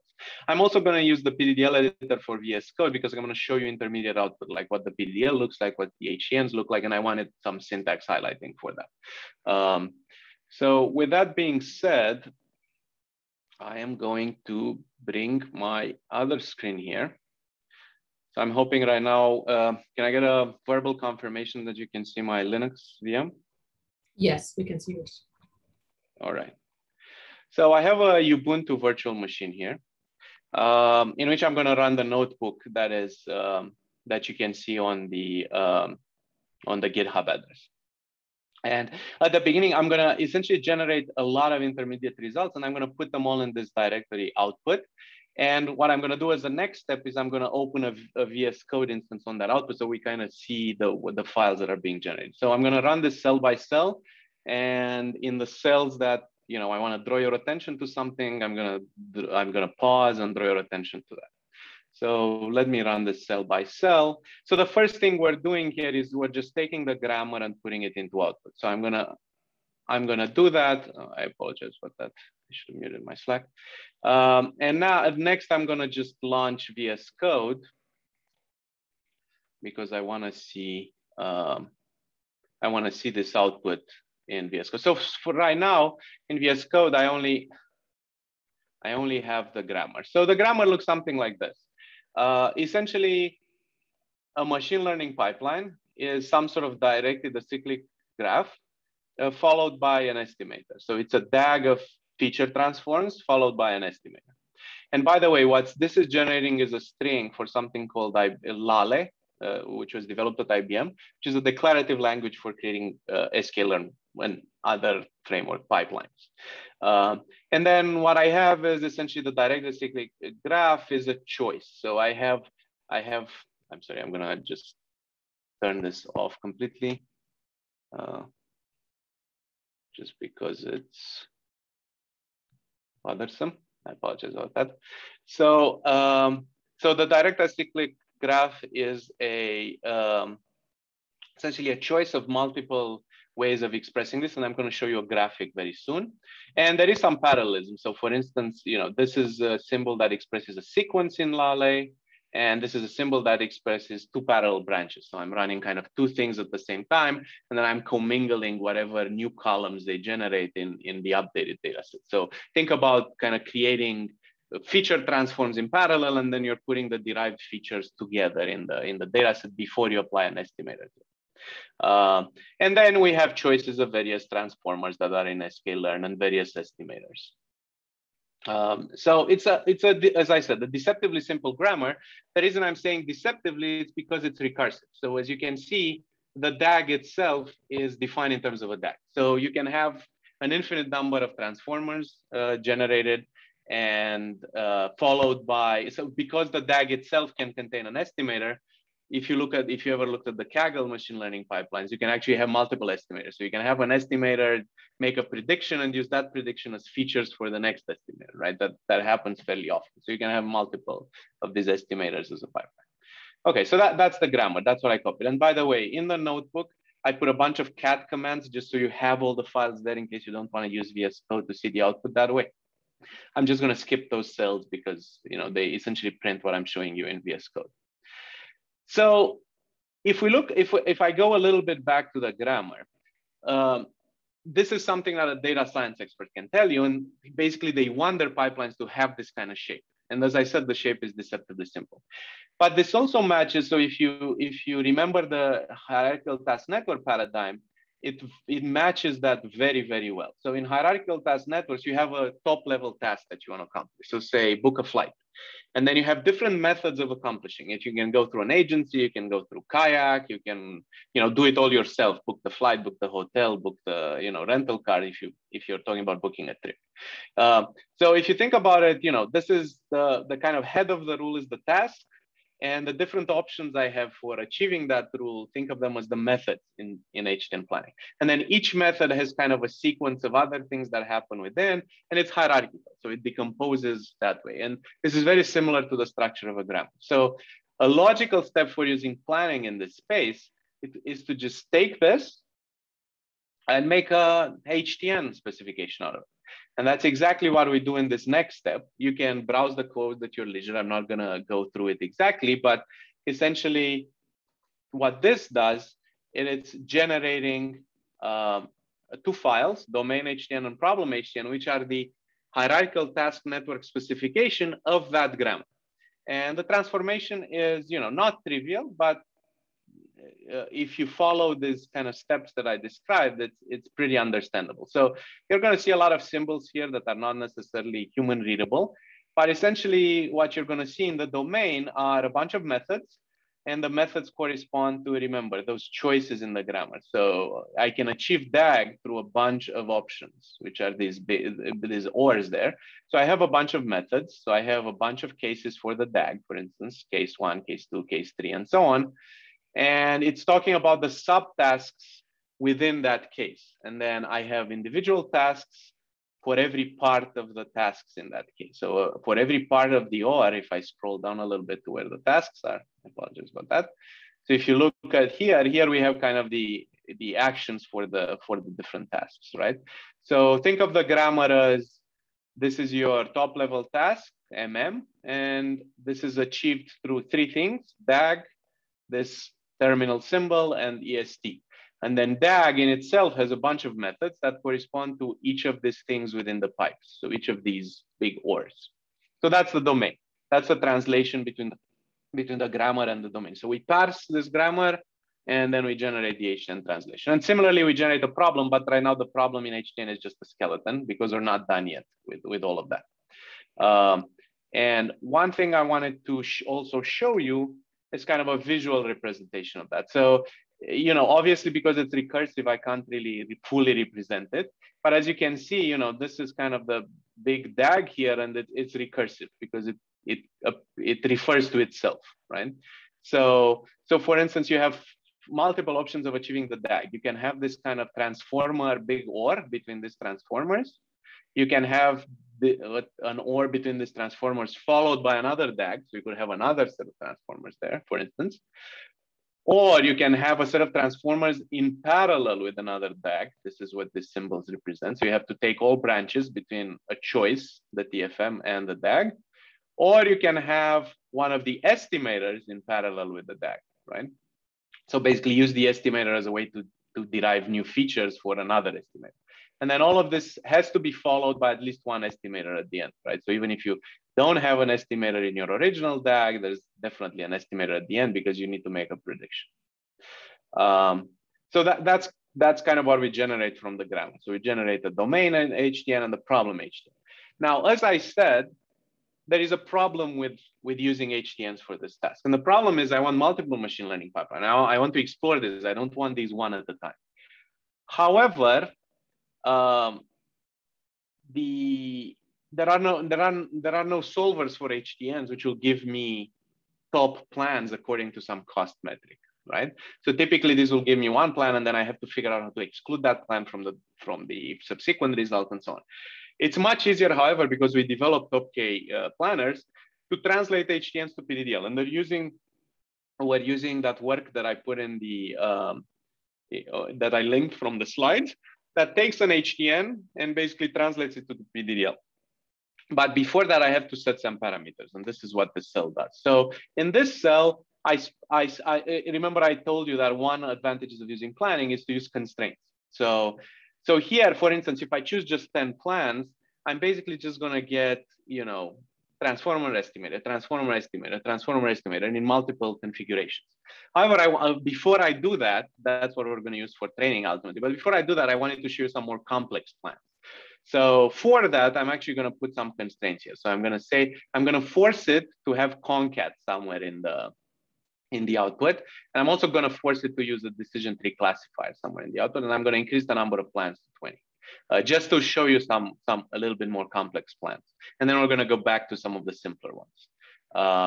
So if we generate the PDDL from that, and if you solve the planning task, I'm going to, again, go over these in a little more detail on a second run and show them finally. Okay, so we can see some of this, and some of them are pretty complex. So, you know, for instance, it's using a QDA and the standard scalar, and then whatever the derived features are from those are being concatenated, and then on the full data set, it's using a decision tree classifier, right? So again, I only took 20 plans. Usually when you run this in practice, you have to take a lot more, but we have to fit this in 50 minutes. So the idea, I forced it here to kind of have certain things in the plan, like concat and the decision tree classifier. And, you know, they're not, the prefix of that is not always the same, right? But so for instance, sometimes it uses a KNN and the robust scalar. So it's giving me multiple options of how these pipelines with these types of constraints look like. But in order for us to understand what the HTN to PDDL translation is, I'm gonna go back and rerun these and give some simpler pipelines, just so we can see the generated PDDL for those. So I'm gonna go back to this and only use PCA as a constraint and limit myself to 10 plans, because that's doable in this amount of time we have. And I'm gonna generate the PDDL description. So that will actually generate two files, domain PDDL and problem PDDL, which I'm gonna show you next in output. So hopefully they've been loaded here. There they are. So if you look at the domain now, so what happened is, again, some of these things are not human readable, but you have to translate from that hierarchical task network, which has methods, tasks, and actions for the tasks, to the pure PDDL framework, which has actions with preconditions and effects, right, and predicates. So for that, what this translation does, it generates a number of actions which are maintenance actions, which say, oh, this task has begun, this task has ended, right? To just keep state and make sure that whatever structure of the plans you generate matches those constraints about where the limit, the end, starting points and ending points of the tasks, and what the constituent tasks could be, and what the choices within a task could be in terms of its methods and so on. So you're going to see a lot of these maintenance actions, but if we scroll a little bit down, you're also going to see actions corresponding to kind of the individual elements terminals in the original grammar. So for instance, this is one that's corresponding to the standard scalar terminal in the original grammar, if you remember it. So I'm gonna go back to the original grammar just so you see it. So there was a standard scalar there, that was a choice here, and this choice was going into another non-terminal here, and that non-terminal was going into the DAG, right? So you're gonna have, domain. So you're gonna have actions that correspond to the terminal as well. With preconditioned effect. And a lot of the preconditioned effects just ensure that the structure of your original grammar is being followed in whatever plans you generate. But you didn't have to write this manually, right? All of this was done through kind of an automated process. We wrote the code for going to HTNs, but then HTN to PDDL, it's publicly available. With that, I also want to show, I also want to pull your attention to this. So PDDL actions have costs, right? Michael mentioned this. And basically in top K planning, you want to give the K plans with a minimal total cost. But remember, the costs are on individual actions, right? So the cost of a plan is the sum of the cost of all the actions in that. And right now we know basically nothing about any of these. How good is standard scalar for this problem as a feature transform? How good is robust scalar?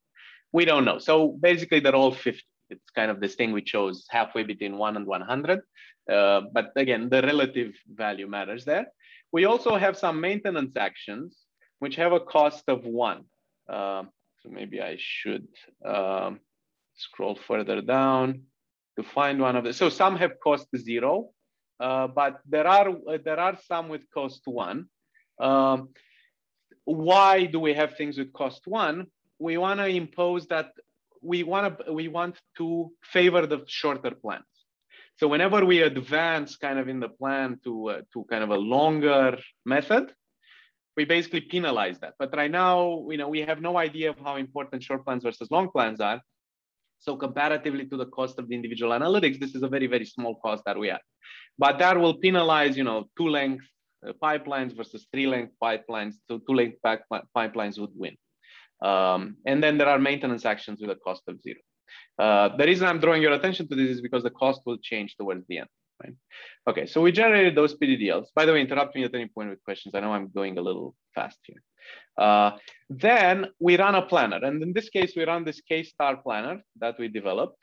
And we just call it on that domain PDDL and problem PDDL, which we run in temp so that we can delete them easily afterwards with particular parameters. And by the way, we run this as an external process. So if I copy this and I go to my faithful command line here, right?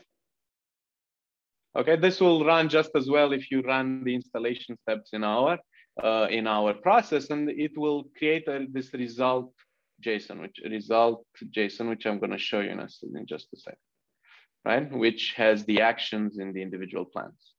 I'm going to show you this in VS Code in just a second. So basically, I just ran the planner over the generated PDDLs. The planner doesn't care about the PDDLs, what domain they're from, right?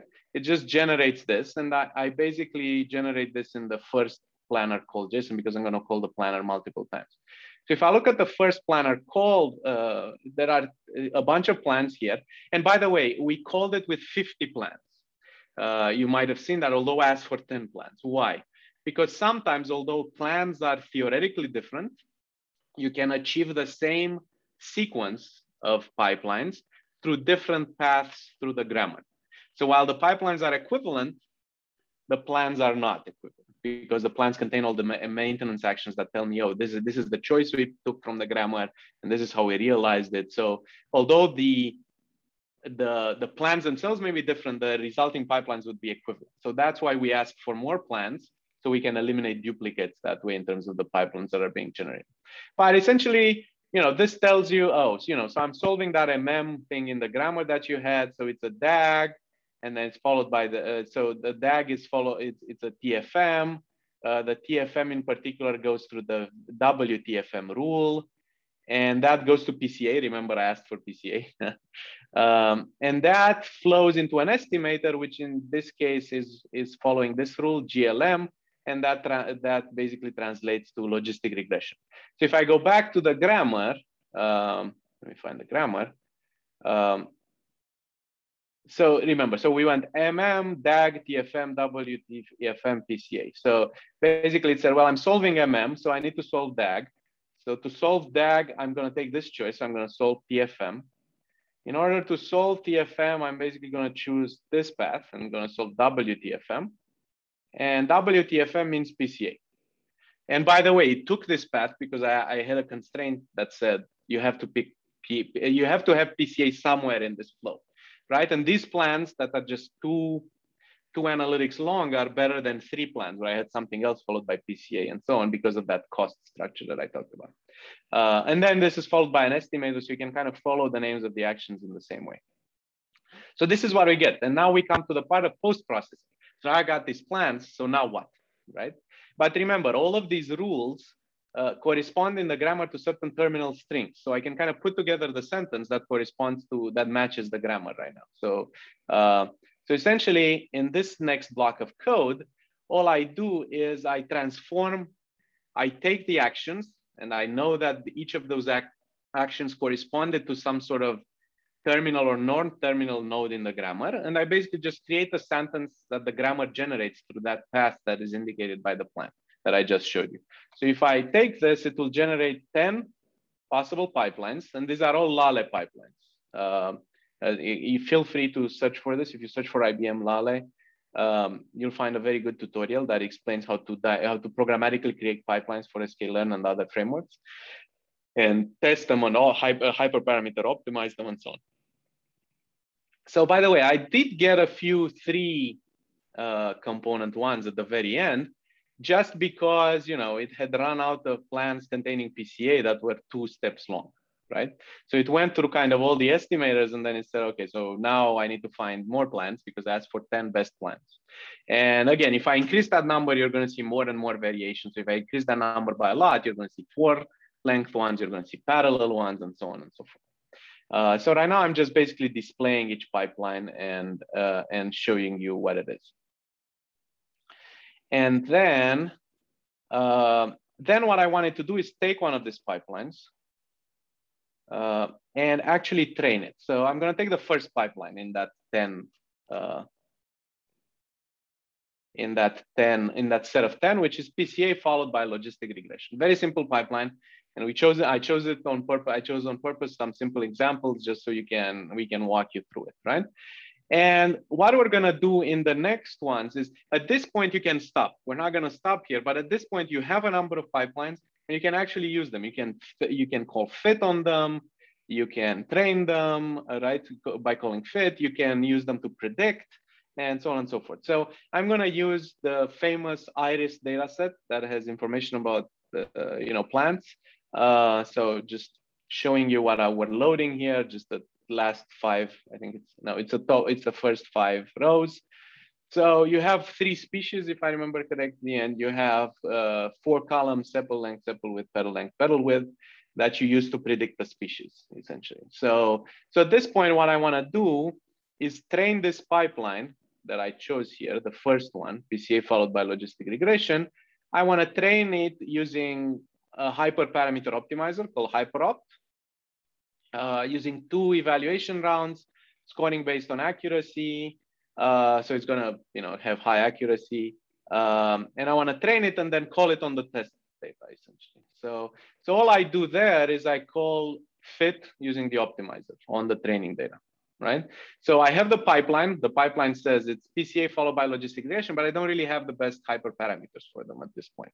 But once I call fit, this will run a number of trials. I'm just going to call it now because it's going to take a little bit. So this will run 20 trials in which it will try to find the best combination of hyperparameters. And then it's going to print the result of calling predict on the test data set. So the rest of the data set, the 20% that I chose is the test data set. And as you can see, because it's biased for accuracy and this is a very small and very predictive data set, its predictions predicted as the first column, the actual species, the second column, its predictions are perfect, at least for this 20%, right? So, except for one. Okay, so except for this one.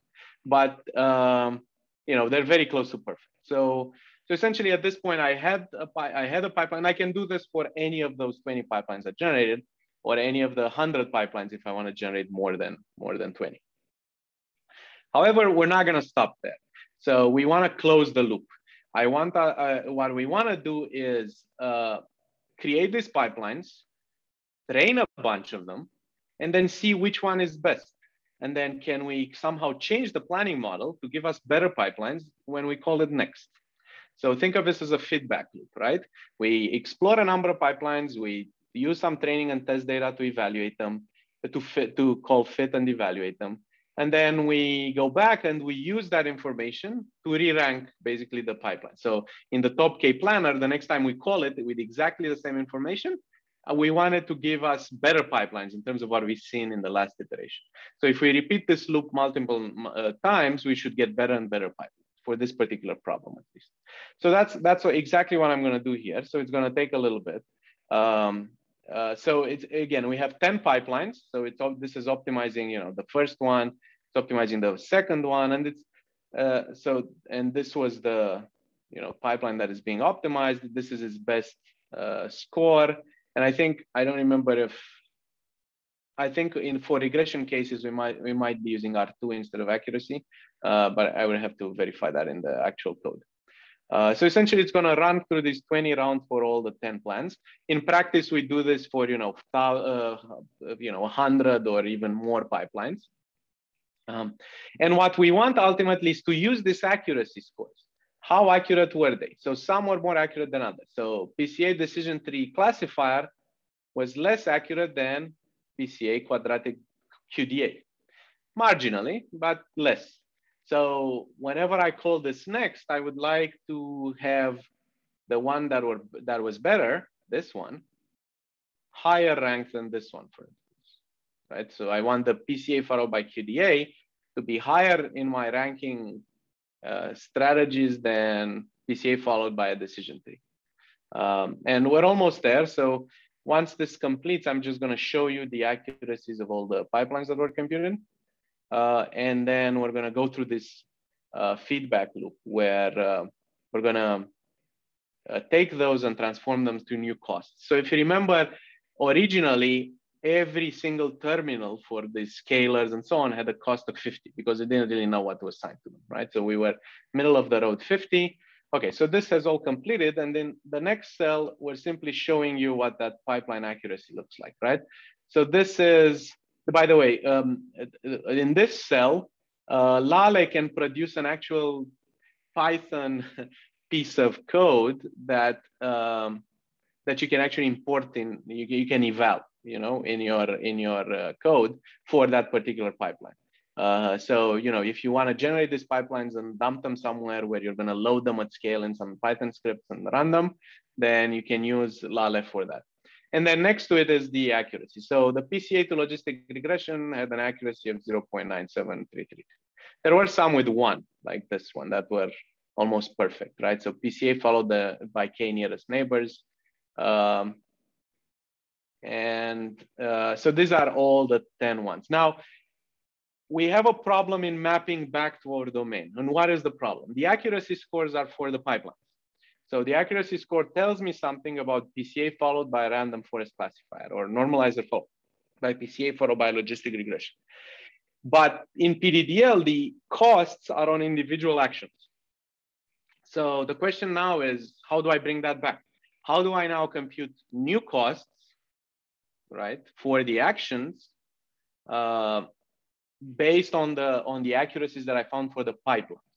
And what we did in this particular experiment, there are multiple answers to that, but what we did in this particular walkthrough that we're doing today is something very simple, which is we considered each pipeline to be a set. So essentially think of this pipeline right here as a set of terminals. So it's PCA, random forest classifier. Now, if I had them the other way, it would be the same set, right? So, we would have to be careful of that. But right now we're just taking them as sets. And this one is a set formed of normalizer, PCA, logistic regression. And then we have some accuracy scores between 0 and 1.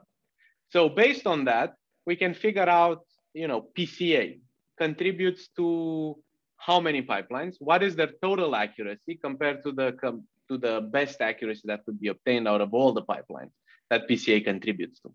Right, and that gives us an idea of how good PCA's contribution is relative to the other. So we can compute a score for each particular element, each particular terminal, each particular sklearn transform or estimator by doing this kind of set mapping. So you have the sets mapped to the accuracy scores, and then we figure out for each element of the set based on how many sets it's in and what's the total of those accuracies relative to the best accuracy that you could obtain in all those sets.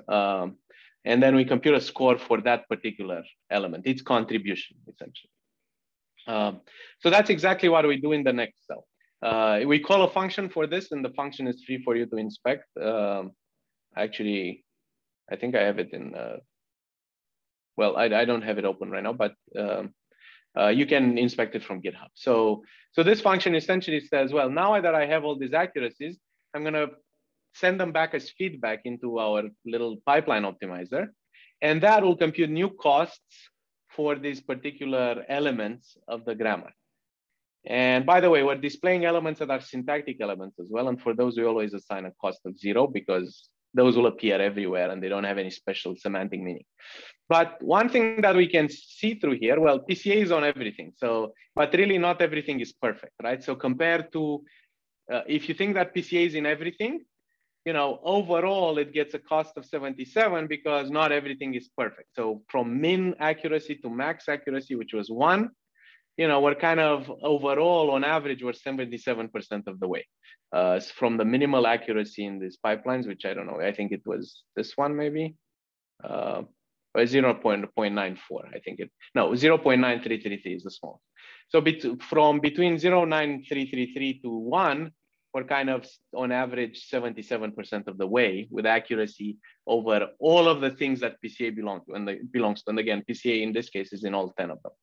But we can see some differences in the others. So for instance, Gaussian, not very good, right? On the other hand, K nearest neighbor classifier, very good. So low cost is good, high cost is not good. Remember, the planner chooses the top K plans that optimize for cost. So it's trying to minimize cost. So in this case, we assign low scores to the things that were in good pipelines and higher cost to things that were in worse pipelines. So high cost is bad, small cost is good.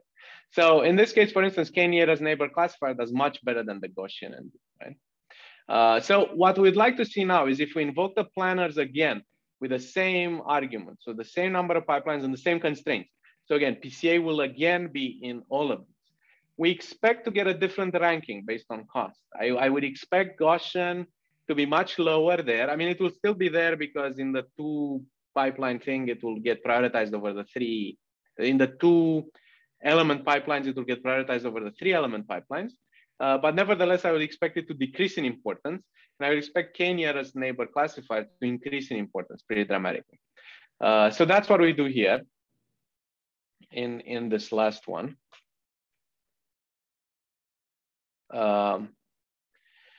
So essentially, we reassign those costs to the domain, and I'm going to show you the domain in a second. And then this is what the plans that we obtained initially when what I showed you earlier. So these were kind of the pipelines, and these were the pipelines after we fed the feedback in. And again, they're organized by optimal cost. So the top one is the one with the optimal cost, and then decreasing a decrease of the cost based in importance. So as you can see, as we predicted, Gaussian NB dropped in importance significantly, where K-nearest neighbors classifier is at the top of the pile right now because it has the smallest cost, right? How is that expressed in the actual PDDL? And that's kind of the last part of the hands-on. So we have here 2 more PDDL files, domain after feedback and problem after feedback, right? So if we look at the problem after feedback, it's going to be very similar to the original problem. So by the way, the original problem was just expressing constraints. The problem after feedback is also expressing very, very similar constraints derived from the grammar, kind of the order of things and so on. But the domain after feedback will have different costs. So if we look, for instance, for, I think, robust scalar. Let's look at robust scalar, for instance.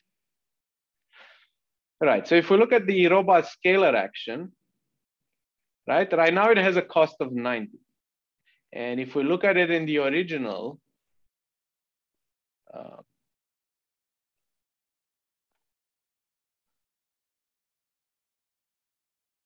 sorry.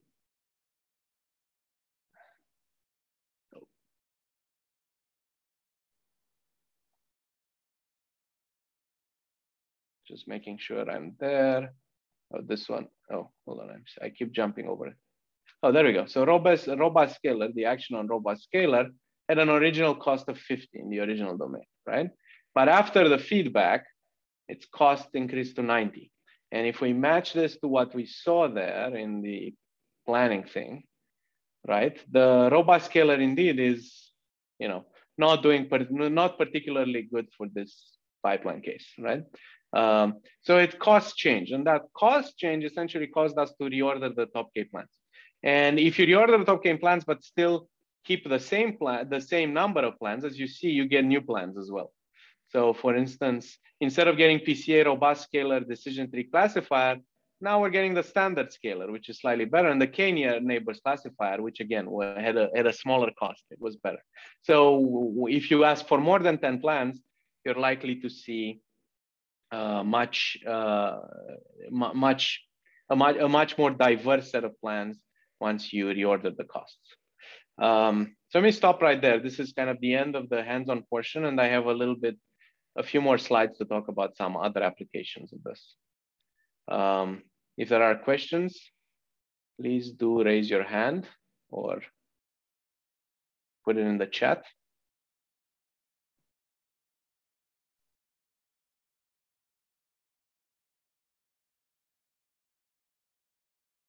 Okay.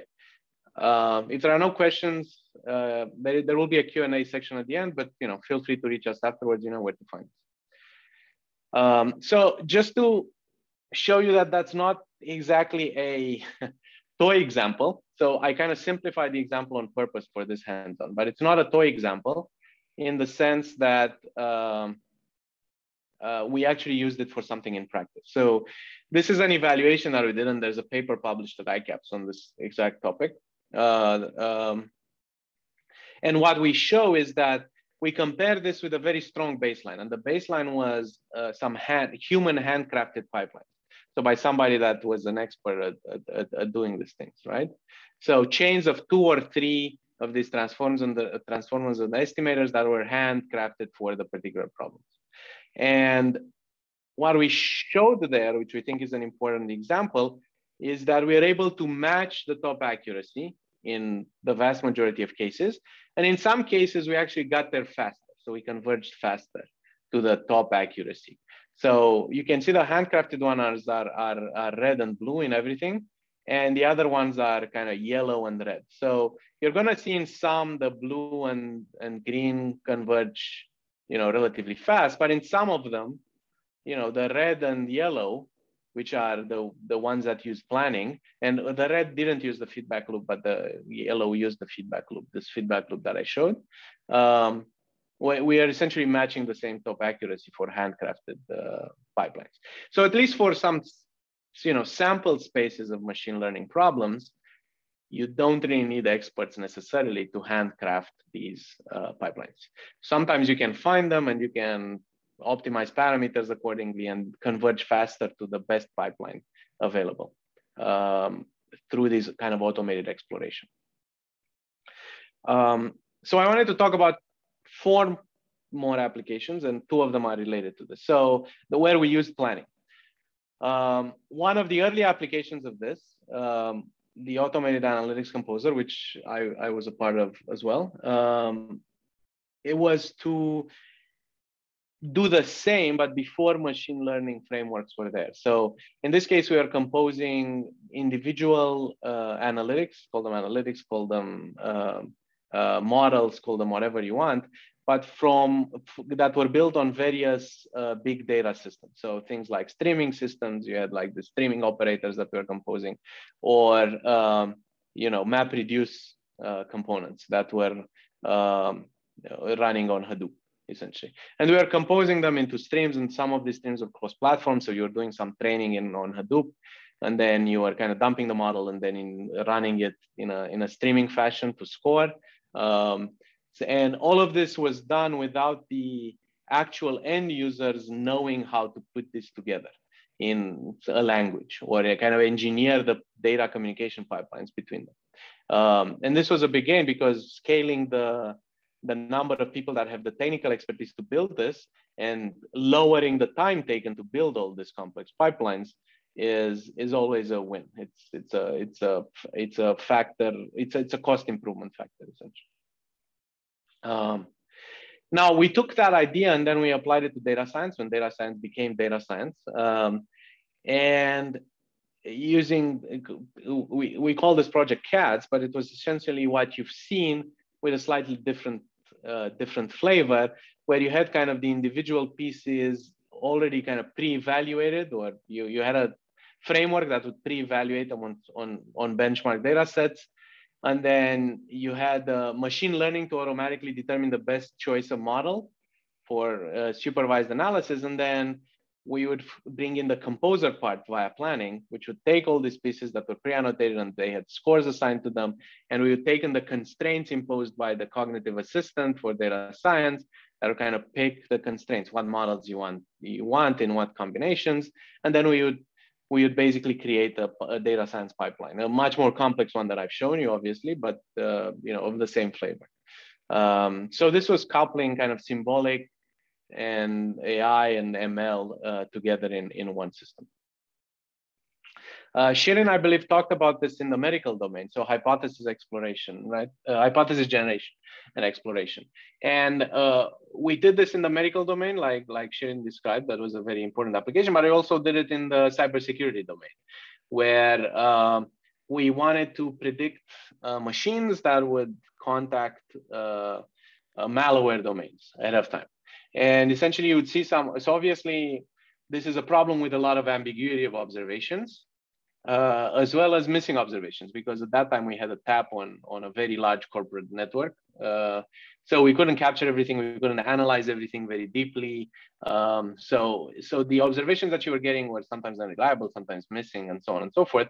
But we had a model of what it means for a host to get infected by malware, and then how it contacts a command and control domain, and what the results are of that. And there were some impressive results, which I'm going to talk about in 2 slides in the summary. But primarily that we were able to detect a lot of these hosts between the time they got infected and before they contacted their first site on any of the, like the Google blacklist or any of these domains that are known to be malware. So that was an important result. And finally, with the scenario planning advisor, you've already heard it spoken about. We had similar problems with the application domain is not the planning domain, right?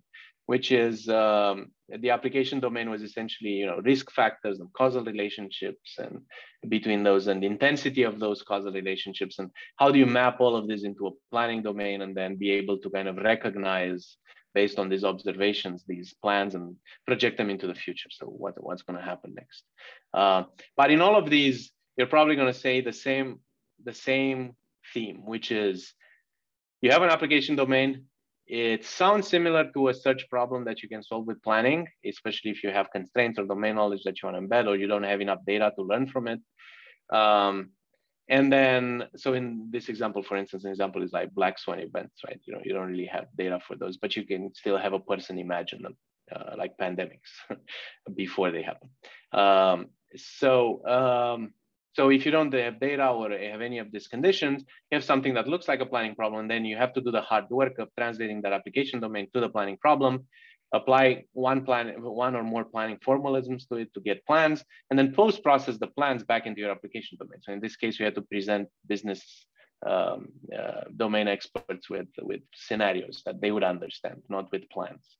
And this is very much what I've shown you today, where we started with a grammar, we turned it to HTN, PDDL. We got plans out of it, which were somewhat human understandable if you look to them carefully and you know the grammar, and then get back actual ML pipelines. So again and again, it was the same kind of framework. So I'm gonna stop for 10 seconds, see if there are any questions. If not, we have a few more slides for the summary. And then there's another slide for Q&A at the end, if you found any questions in the meantime.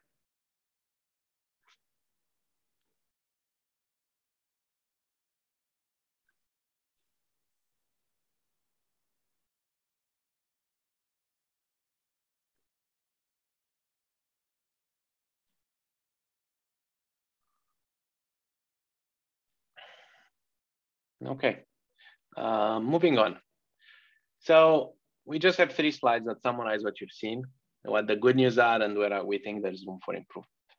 So you got an idea of what AI planning is and what the theory of AI planning is, but there are so many formalisms and planners and models and languages, and for a very good reason, which is the search problems they solve are sometimes very, very different. But you also have frameworks like PDDL or HTN that are going to bring a lot of these formalisms together so we can build one set of tools on top of them. You heard Shirin talk in detail about various modeling problems that we had, and you heard me emphasize the same thing again, which is modeling is key there. And we think one of the areas for improvement is it doesn't scale if you need a planning expert every time you need to go from an application domain to a planning domain, or every time you have a change in the application domain and you need a change in the planning domain. So modeling is a key part of it. So the knowledge engineering part of it, you take the domain knowledge and you take the planning knowledge that the expert has and transform the application domain into the planning domain. How do you transform it? What transformations are possible? What approaches we took? So you saw a long history of that through applications. And finally, you've just seen kind of a hands-on application of that to ML pipeline exploration. And we used a bunch of these transformations and tools that we described earlier. So that's what you've seen. Now, what's the good news and what can we work on? So the good news is planning can solve some really hard problems. I've seen that throughout the last decade. So just 3 examples of this that we talked about and some references for them in case you want to look at the papers and the actual results. Right, the ML pipeline exploration, we matched the handcrafted pipeline accuracy with a very simple grammar. So, you know, this was kind of, we tried it and we matched what experts were doing, what an expert was doing almost immediately. There's the hypothesis generation, the analytic automation part. So in cyber, for instance, Shirin talked about the healthcare case, but in cyber, for instance, we are able to predict which host will contact the malware domain hours ahead before this happened. And this was before most, you know, neural models were in place. So we didn't compare against any of these, but this was kind of state of the art at the time. And then in scenario planning, we can generate scenarios dramatically faster than any human expert, but both in terms of scenarios and in terms of underlying, you know, knowledge domains. We can extract this from documents faster than any expert. And after we pass the first scenario, which we pass the model generation part, then we can generate scenarios really, really fast, faster than any team of experts could do. So some really hard real applications that can be solved with planning, assuming you go through these, you know, modeling step, which is always critical. So where can things be improved? As I said, I hinted at this not so subtly many times, but expressing the problems in a formal planning language is definitely a barrier for non-experts, right? So we need better knowledge engineering tools that would allow you to somehow declaratively go through from the application domain to the planning domain easier. And there has been work on that. So if I remember correctly, Michael did some work on black box planning where you were expressing essentially your domain as Java classes, if I remember it correctly, right? So there have been some attempts on that, but some concerted effort in that space would greatly increase the adoption of planning as a tool to solve some of these large search space problems. The other thing that the community has picked up on, and I'm proud to say that the group in IBM of which I was part of for more than a decade, has done was promote this idea that you need multiple plans. You need top K plans. You just don't need the best plan or the fastest plan or any of those, right? So you need multiple plans, and that's natural for people, right? If you ever use Google Maps and you have multiple variants of your plan to get to the airport, you understand why multiple variants are important. There's always domain constraints that you can't easily explain, that you can't easily express formally. So giving people multiple variants and letting them recognize which one is ideal for them is much easier than having them write those constraints formally. Right.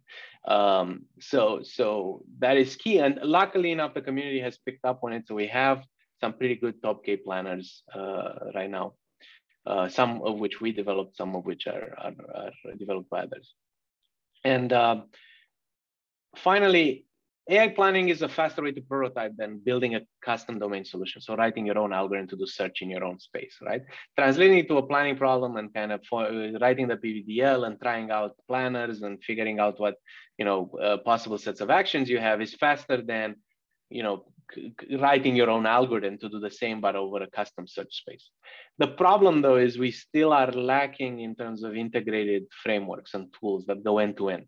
So we can rapidly prototype. So I'm thinking of this, you need something like Jupyter notebooks for planning, right? Where I can very easily go from an application domain from with basically zero risk, right? From an application domain to a final result. And obviously you don't run Jupyter notebooks in production on, you know, petabytes of data. But you could, but leaving that aside, it's a very, very extremely good tool for experimentation. And we need something conceptually akin to that, we believe in for the planning world as well. So again, take these as our opinions of where work is needed in this space. And I'm sure there are many, many others, but also take this in the context of the good news. There are a lot of hard problems that are solved with planning, but there are also things that we can work on. And let me stop there and see if there are any final questions that anybody wants to ask.